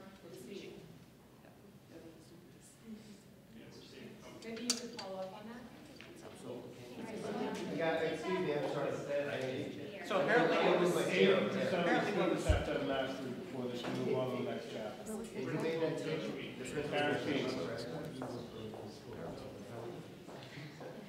I'm still getting the name straight. So is that what the other schools are? Yes, Mrs. Burke. I just wanted to get that, so what was said, or the interpretation of what was said, that students had to maintain mastery at 80%, and that the class wouldn't move on, and that individuals in the class didn't move on until everyone did? Until 80%. Until, I'm sorry, 80% of the students in the class. There's 20 kids, 16 have to master before we move. Which goes to the greater question of breaking the classes down differently. So that's not something you know about, so that can't be district-wide. So we'll be looking at different strategies to how to address that. Sir? Yes. Okay. Just for clarity, Tom Weiss, after being parent. Two things, I think. One is I see a lot about teacher PLCs and teachers getting together. I see nothing about principal PLCs and principals getting together. So I think there's a common theme we're hearing in this room, without trying to do a lynching, is that there's a concern at the top. That's one thing. The second thing is, I'm very happy to see increased academic-based after-school activities and clubs on there. And I think that can be a ridiculously low budget item for the overall community. And I think this group would be happy to participate overall. Maybe I'm speaking for some of you when I shouldn't be, but you're here, so I'm going to make that safe assumption. One thing I'll also say that we've learned going through some of the communities that we've all joined as a result of this issue, is that Josh Wheaton used to have Math Olympiad. 2 years ago, 3 years ago, it stopped. As a result of some of the other things that are going on. Morale-wise, is the understanding that it stopped because of morale. And that is extremely concerning. That kind of activity that can help those students that have mastered it 2 weeks ago, go on to do other things, is stopped because of morale issues within the school. If that's in fact true.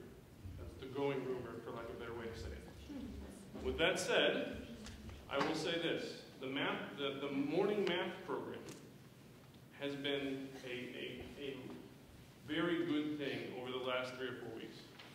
But it started with a focus on bringing the lower learners up. Those of us that asked, that had potentially forward learners that could move forward, were told it's not for you.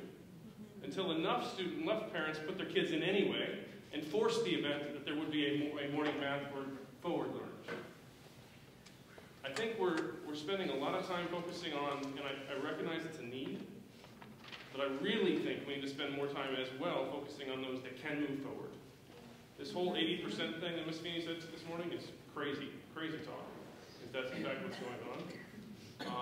And it goes back to the greater question, and I would encourage and ask the school board to go think about a gifted and talented type program or other things that can help raise the bar up a little bit. As the ship rises, other things can come with it. You talk about this theory that a group bringing everybody together in one thing will raise the lower up. If the top is bored, nothing's going to happen, and that's what we're facing. The top is absolutely and utterly bored. So what can we do to improve the top and drive it up? That's the question. I don't think that's something we can answer right now. I don't think we can at this point. So let me ask you at this hour, at this time, it's a longer conversation. I'll ask you a different question that maybe is more direct, considering the budget constraints. Is a gifted and talented program explicitly too expensive, considering the budget constraints as it is right now? I don't know how to answer that. I just, try to answer that? no, we have no idea what that would cost. This has been a topic that's been talked about over the years. So my kids are 21 to 16 now. And this dialogue about gifted and talented, I can tell you, went on back then in 1995. So what at the time was, there was a lot of focus on differentiated instruction. So when I hear what I've heard tonight, I'm like, okay, where's the differentiation? When my kids were in elementary school, there was differentiated instruction. There was an opportunity for those kids who had gotten all that stuff. Now maybe it was just worksheets, or maybe it was MIT Scratch on a computer in the media center, whatever it was, but it was something that allowed that. So I think, again, there's ways to do some of those things that don't take a lot of budget money. But the Title I specialist who spoke earlier, I'm sorry, it was rude. Allison, okay, it was a little rude. John and I were talking, and we had just said, because it's been my thing, I fought and fought and fought to not lose Dr. Redford, instructional specialists, and the curriculum coaches. Because those people would be the people who could help support the teachers and enable the differentiation in the classroom. So they could do that. This district, since I've been on this committee in 2003, and since I've been a parent sitting where you guys are all sitting now, a budget parent, we have not put the resources in. So while I agree that number 304 out of 326 is not all of the data we need to look at, one of the things we're not doing, this is intimate to teaching and learning. And so I think, if we wanted to pursue, how do we make sure that we're addressing the kids who need more support, the kids in the middle who also just get sort of ignored, and the kids on the high end who, are really bored, and then they can become troublemakers in class. Okay, so I got that part. So we don't need more troublemakers in class when they're bored. So I really think that the focus on curriculum and instruction specialists is something that could address that. But I totally agree that we need the full spectrum. I could just add to that too. I taught in a district as an administrator in the district where we did have those, and it's definitely beneficial. Some of the things that we're able to do is things that are hard to do under the circumstances. We would do a data drill down. We would work with PLCs. Teachers would collaborate and see, what's going on in your school. How about your scores? We had a very similar situation with one of our schools that was low performing, and they were able to. I just went online to check and see what they're doing. They're doing great. So, but as was stated, it doesn't happen overnight. But I'm not so sure about the 80% thing, but I know a teacher very intimately who tells me she pretty much does 12 lesson plans, or at least that many, for a specific subject, be it math, be it language arts, whatever. So that goes back to what you were saying, Elaine. There are teachers, and I would be totally shocked if they weren't doing that at Josh Wheaton, that's differentiating the instruction. I mean, that's just, it's a common practice now. It's quite a challenge for teachers to do that. Think of trying to, develop one lesson plan and then differentiate it so that it meets the needs of all their students. That's the expectation. So I'm a little challenged by that 80% thing, but I would have to think that they were doing that. It's not just a school-wide approach. It doesn't just happen at this particular school. It happens across the country. May I please just say something to that? Because I think that ideally, I think you're right. And I know some of the teachers at Joshua Eaton. One just retired, sadly. But I mean, these women mostly are pros, and they can do that. But in a situation that's very top-down and that is not working at the top, there's a very crude expression, and I'm not going to say it, but if you know what rolls downhill, that's what's happening. And when you get a culture where the morale is down, where the science Olympiad teacher says, I'm not doing this anymore, when the woman who puts snowshoes on for the kids and off they go tromping through the snow, can't do it anymore because now she's moving third graders around and trying to keep them all from their heads exploding. When the culture of the school changes as it has done in the last 4 years, I can talk to that. And I think these women and men here can talk to it longer. Then you lose those teachers. You have teachers who literally sneak in interesting stuff for their kids. Literally, knock 3 times, I'll meet you outside with the kids. It shouldn't be that way. It should be that those teachers, those pros, sorry, I'm blah, blah, blah. But may I, Elaine said we have a problem in this district with spending money. And one of the reasons why the principal is currently in place is because there wasn't a search. So if elementary school principals are hired in this district, I would strongly encourage the board to do a search. Because I think elementary school principals really matter. Please, thank you, and I get it. I've heard some concerns about administrative. I think the committee has heard that. I don't want to hear it for the remainder of this, and I appreciate it. I'm letting you know I heard it. I do not think it's appropriate for us to be talking about that right now. So I apologize, and I honestly am trying to get to as many of your questions and concerns. We did hear that point. Thank you. In the red, yes? I just have one comment. What I expected to see tonight and didn't see, going specifically to grade 4 math drop at Josh Eaton, was that Wood End also had same 60%. We're not talking high needs. We're talking a majority of the students didn't get their math. So you had 2 schools who did it wrong and 3 schools did it right. So it's not a curriculum because 3 schools did it, and there wasn't one slide addressing the school differences. And I think someone else said the slides are way up high. I'd like to see the specific because, as Kim pointed out, they're halfway through the year, and we shouldn't have to open last year's math book to see what they missed. I think it's the job of the superintendents to be, okay, these 2 schools both failed in a certain area. Or maybe they didn't, but I still don't know that, and you've had the data since, it's my understanding you've had the data since March. And I don't know if it's fractions they should be trying to catch up on, or, I mean... That's okay. We didn't get the data in March. August. So, I don't know which, we're hired 3 tutors, and that's fantastic, but no one has said what subject, where we're deficient. I mean, that's what I'd like to see. Who's gonna get the tutors? I mean. Right, who's getting the tutors? I would have thought my son was qualified. Me too, my daughter's here. No, I'm serious. But it's not an individual tutor when it's 60% of the kids. If 60% is not individual, and it's not high needs. And I would like to say one more thing. I am upset that that was highlighted for why we are level 3. That is, my understanding, that is not why we are level 3. No. Not because of our high needs group not performing. Well, I do think that's a key part of it. It's I do. a part, correct? Yeah, I mean, both parts are very key. And why If was you only take one one or the other, put on there? well, because the difference that we're seeing in the high needs was pretty significant. That So is it's wrong. So absolutely. it's 60% of the kids not being proficient in math. Yeah. 60% of the 4th grade In the class one- is in not the one- proficient. in the I grade. believe Karen told me that there were 3 high needs kids in the grade 4 group. So we're not, I don't see that grade 4 as being a high needs, not needing the growth. So, thank you.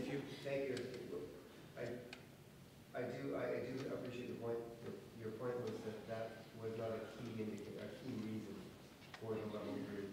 Thank you. While Craig is looking for time,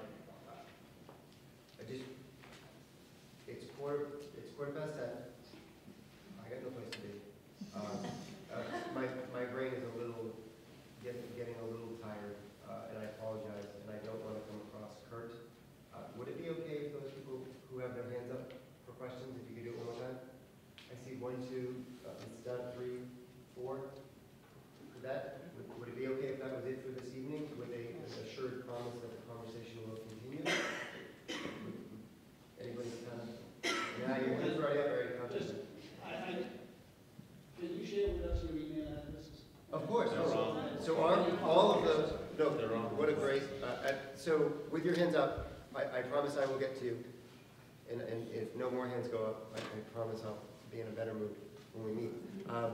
Sir, all of our email addresses are on Edline. And after the meeting, we'd certainly just give it to you. But if you went to Edline and looked, no, we could. But if you went to Edline and looked, all of our email addresses are right there.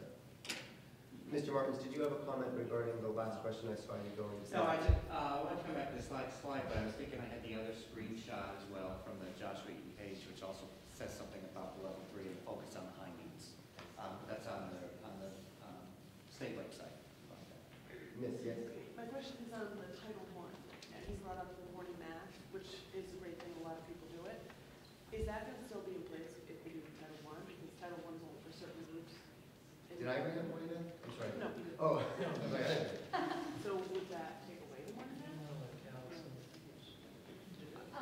You know what, that's all being decided still, but today I spoke with the 4th and 5th grade teachers that run that, and they would like to keep doing it, and I think it's a great program, so I think they should keep doing it, and then we'll use our Title I funds in other ways. Thank you. Yes, go ahead. I just wanted to echo Mr. Wise' comment. We do a spellathon at Joshua Eaton. My kids come home every year. I have 4 kids, and they already know how to spell all of the words. We have to send them out to raise money to spell words that are grade appropriate that they already know.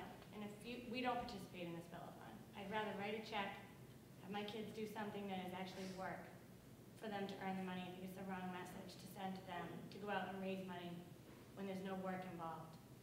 I did raise this issue with Karen Feeney and our past PTO president. This was a number of years ago. And the response that I got was that I said, why can't we do a spelling bee? Why can't we celebrate a kid that can spell better than anybody else, any adult in the room? Why can't we celebrate some children?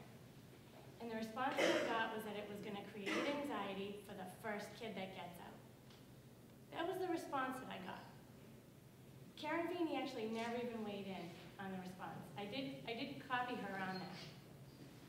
But we are so afraid of creating, nobody remembers the first kid that got out. Everybody remembers, and kids are proud of achieving something. And we are not providing that. And a spelling bee doesn't cost anything. And it gives the kids an opportunity to rise. The kids that maybe aren't getting their needs met in the math class, it's another opportunity to choose to participate or not. But to not offer it for fear, that's the wrong thing to teach our kids. Thank you. Yes, Liz? I have 2 points, and one was exactly that, is that I'm extremely disappointed, I don't know if it's townwide or just at Joshua Eaton, that we don't celebrate academic achievement.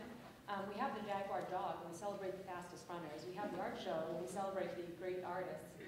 We have spots for children who behave well, but we do nothing to celebrate academic achievement. And the spelling bee is something that it just really gets to me, because we are celebrating the children who have the richest family and friends. And we give them all sorts of accolades. What about the students that can actually spell? And it just, I don't know if it's town-wide, but it really does upset me.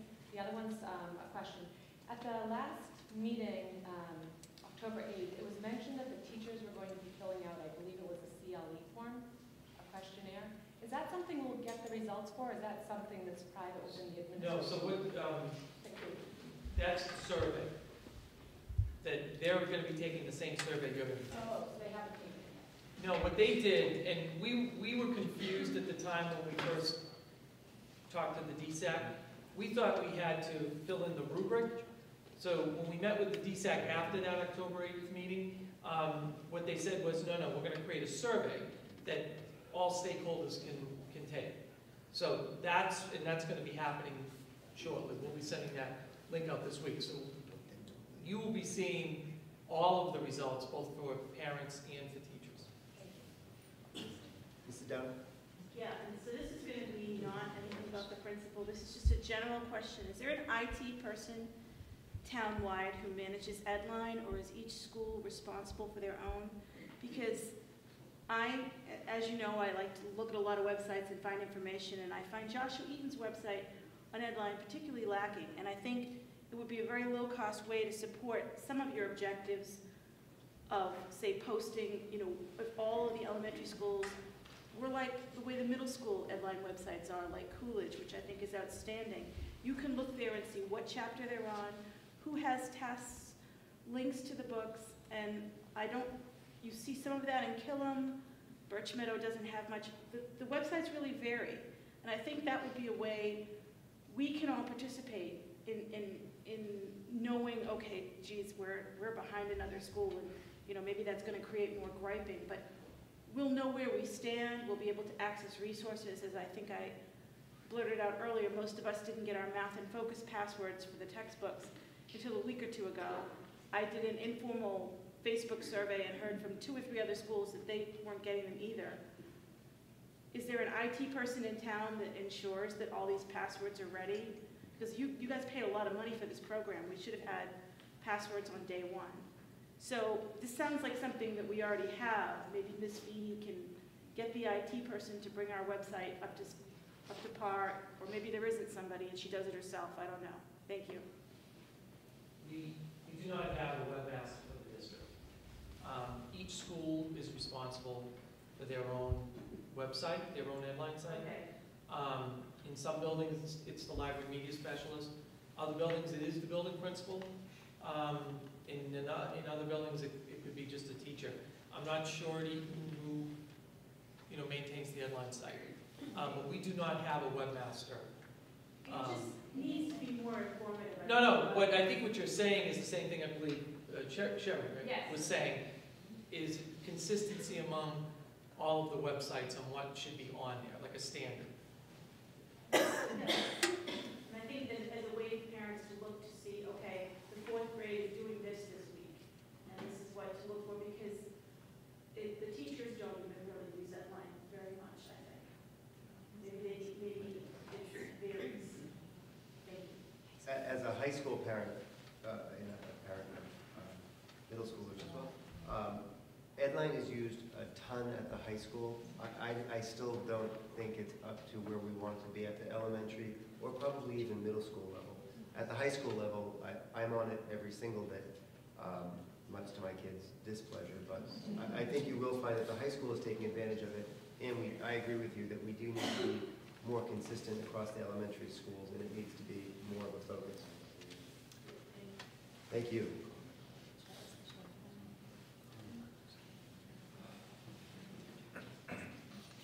This was incredible. I have more notes than I know how to comment on right now. I will thank you. I do thank you. I think, I hope it's obvious that the committee has heard you loud and clear. I hope it's obvious that you've heard the committee's commitment to this problem. Next steps are for the committee to digest what we heard tonight, to validate some of the things that we heard tonight, because some of the things that we heard this evening was the first time that I'm speaking on for myself, was the first time I heard some of the things that I heard tonight, and I need to digest it and figure out what our next step is. I don't want to leave it hanging in the air, because I heard that as well. I heard that there are people that feel as though we're making sort of this, well, we'll look at that and we'll get back to you. We will be getting back to you, and we will be getting back to you soon. And I know that that's a vague statement. Thank you. We have a few other items that we have on the agenda, believe it or not. You're more than welcome to stay. You're more than welcome to go home and tuck in the kids. Thank you. Hopefully they're in bed.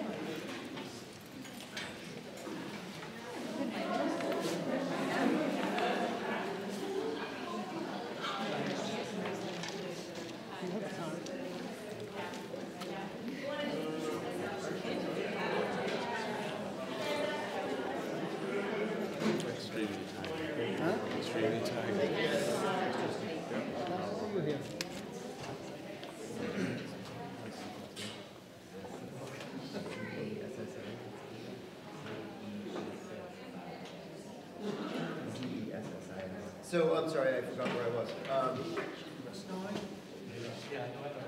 So, we have a few more agenda items, and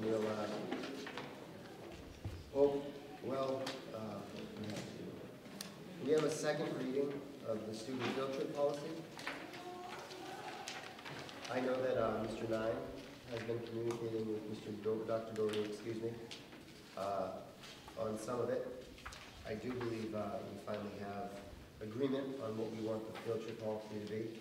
I'll ask Mr. Robinson to begin reading, but I'm hoping someone interrupts him very quickly. And I'm going to wait for him to find it. He'll start off dispense with further reading. I'm just trying to get to the, in my packet.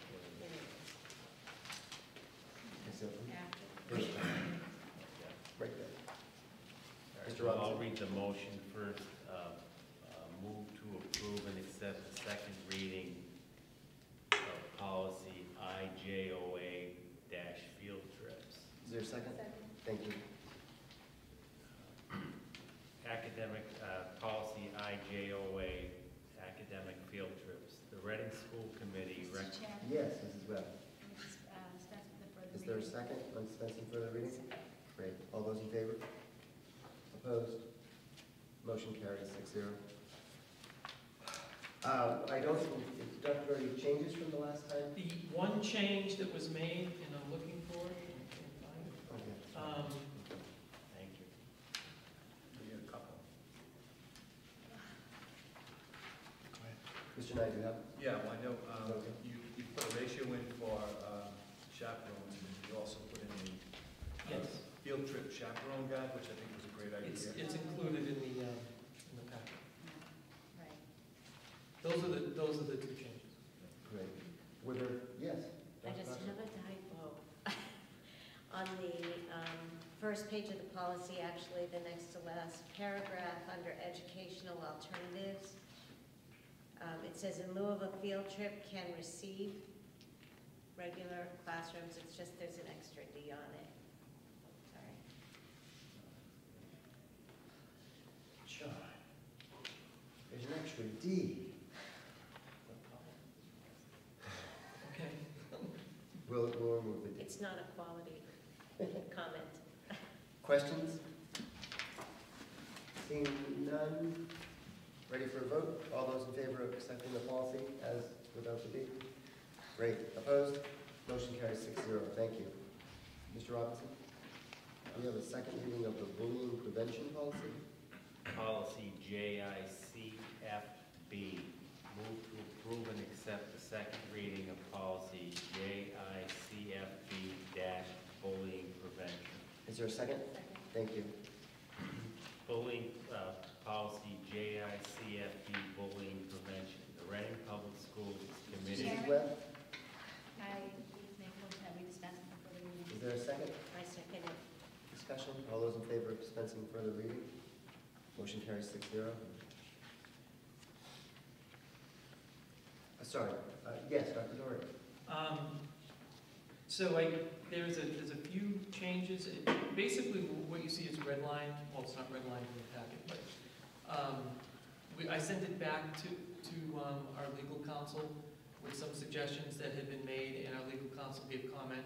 And then, based on those comments, we made some changes. What you see are the redline versions of the changes that will go into this policy. If you remember, the committee in the fall of 2013 had passed this policy, and it was getting updated because there were some changes in the law. Thank you. So the red line will be added to the policy. Questions from the committee? My only comment would be that I know we have a bullying plan, and I did look at it, and it really looks like it needs to be updated. There's mention of curriculums that we no longer, I've probably stated this before, I'm not sure if I stated it publicly or just with Dr. Doherty, but I do think it's an important key, the social emotional well-being of our students, if they're, that learning's only going to be enhanced if they feel safe in school. So I'm a strong advocate for working on developing that type of atmosphere in each school. So anything we can do to enhance or improve that plan and make sure it's in place in every school, I think is paramount. Thank you. Further comments? Dr. Dobson? First of all, I just want to say that I felt very listened to in this process. I know that I had some suggestions that were different, and there was a policy that was approved recently, but I was new to the committee and felt that I couldn't vote on something unless I felt really good about it, and I made suggestions, and I felt very good about how the committee discussed the suggestions, and some were implemented and some were not, and some were changed, but that process, to me, it's analogous to what's going on in other realms with the schools, and so thank you for listening and for that process. I wanted to point out that on page 6, I numbered them, but it's under the notice of investigative findings. I think it's just, I think unless I misunderstood, we missed it, but we're using the words target and aggressor. That's what the law says, but law says, yeah. On this underlined piece, it actually uses the word victim, Yeah, that's not the term used anymore, though. so it should be target, I would say so. is what I was thinking. But was that the law that? Again, this So was that's put directly by our from- legal counsel, and he vetted it, and Okay.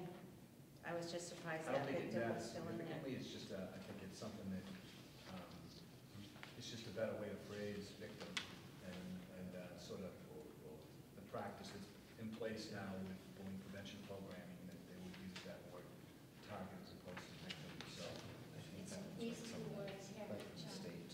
yeah, this How many times paragraph. did you see that word? No, it's just there, so I thought it just was missed. Could be, yeah. Parents and guardians of the victim. yeah, I think this was taken right from a state document. I think they missed it. Well, Yeah. Would the committee like to hold off voting on this until the next meeting and we can get clarification on that word? Could the committee, Go ahead, wait, ask vote on question. that? I'm wondering if we could give permission for that word to be changed, if we vote on the policy and pass it, with the caveat that if that that term should be legally changed, that can be done. The two words victim in that paragraph, it appears twice. And the reason it jumped out at me was because the point is that it's the behaviors, not the person. So the aggressor is a person, he's not a bully. Any one of us can behave like a bully. Sure. Dr. Doherty, I'm just, my only comment is, so if we can do what Dr. Dox is suggesting, that would be fine. I will have a conversation with Okay. Attorney Joyce and clarify ask that him term. why he wrote it that way. But can we approve the policy with that Yes, you can. change under, Sure. you know, if the lawyer approves the change of victim to target? Why doesn't the committee vote on the policy with the instruction that Dr. Doherty is going to make sure that the two uses of the word victim are correct with our lawyer? Sound okay? Okay, great. Further, thank you very much for bringing that up. Do you have further comments? No, that was it. Okay. Looking around, I don't see further questions. We're ready to take a vote. All those in favor of passing the motion? Opposed? Motion carries 6-0. Thank you, Dr. Doherty, for doing that. We actually, Dr. Doherty, it's late, however, we're being recorded, so if you would like to still give your report for this evening, and then we have some field trips and other stuff, but. I believe. Sorry if I jumped out. Mr. Chairman, there's only about 10 minutes of space left on the memory card, just so you know. And then it would be. You never had to say that. Sorry, then it would be cut off, and so I just, if Dr. Doherty has a longer report than that, I don't want it to be cut off. Thank you. I'll wait. All right, well, we do have some field trips, which I know we would like to get through. Move to approve the RMHS Model UN field trip to Boston from January 29th to February 1st, 2015. Is there a second? Questions on the field trip? Sounds, amazing, sorry. Yeah, wonderful and amazing are good. Questions? Great. Vote on it. All those in favor? Opposed? Motion carries 6-0. Thank you. Mr. Robinson? Move to approve the annual RMHS drama field trip to New York City on May 16th, 2015. Is there a second? Great. Questions? I'm not rushing, by the way. If there are questions, please ask. Seeing none, all those in favor? Opposed? Motion carries 6-0. Mr. Robinson? Move to approve the RMHS Interact Club field trip to New York City on November 22nd, 2015. Is there a second? Questions? Seeing, Another awesome trip, Another great awesome service and- club, yep. Wonderful. Yes, Yeah. All those in favor of the motion? Opposed? Motion carries 6-0. Mr. Robinson? Move to accept the donation, the amount of $1,000 from the Friends of Reading Soccer to be used to support the coaching assistant position for the fall 2014 season. Is there a second? Second. Questions? All those in favor? Opposed? Motion carries 6-0. Mr. Robinson? Move to accept the donation in the amount of $10,655 from the Reading Band Parents Organization to be used to support the coaching assistant positions for the marching band in color. Is there a second? I'll throw out the wow and wonderful. That's an amazing gift. Thank you. Other questions? Yes, absolutely. Do we know how many coaches that covers? 10. 10. Thank you. Further questions? All those in favor of the motion? Opposed? Motion carries 6-0. Thank you, Mr. Robinson. Move to accept a donation of 2 pieces of adaptive equipment valued at approximately $1,500 from Vi's Closet to the Rise Preschool.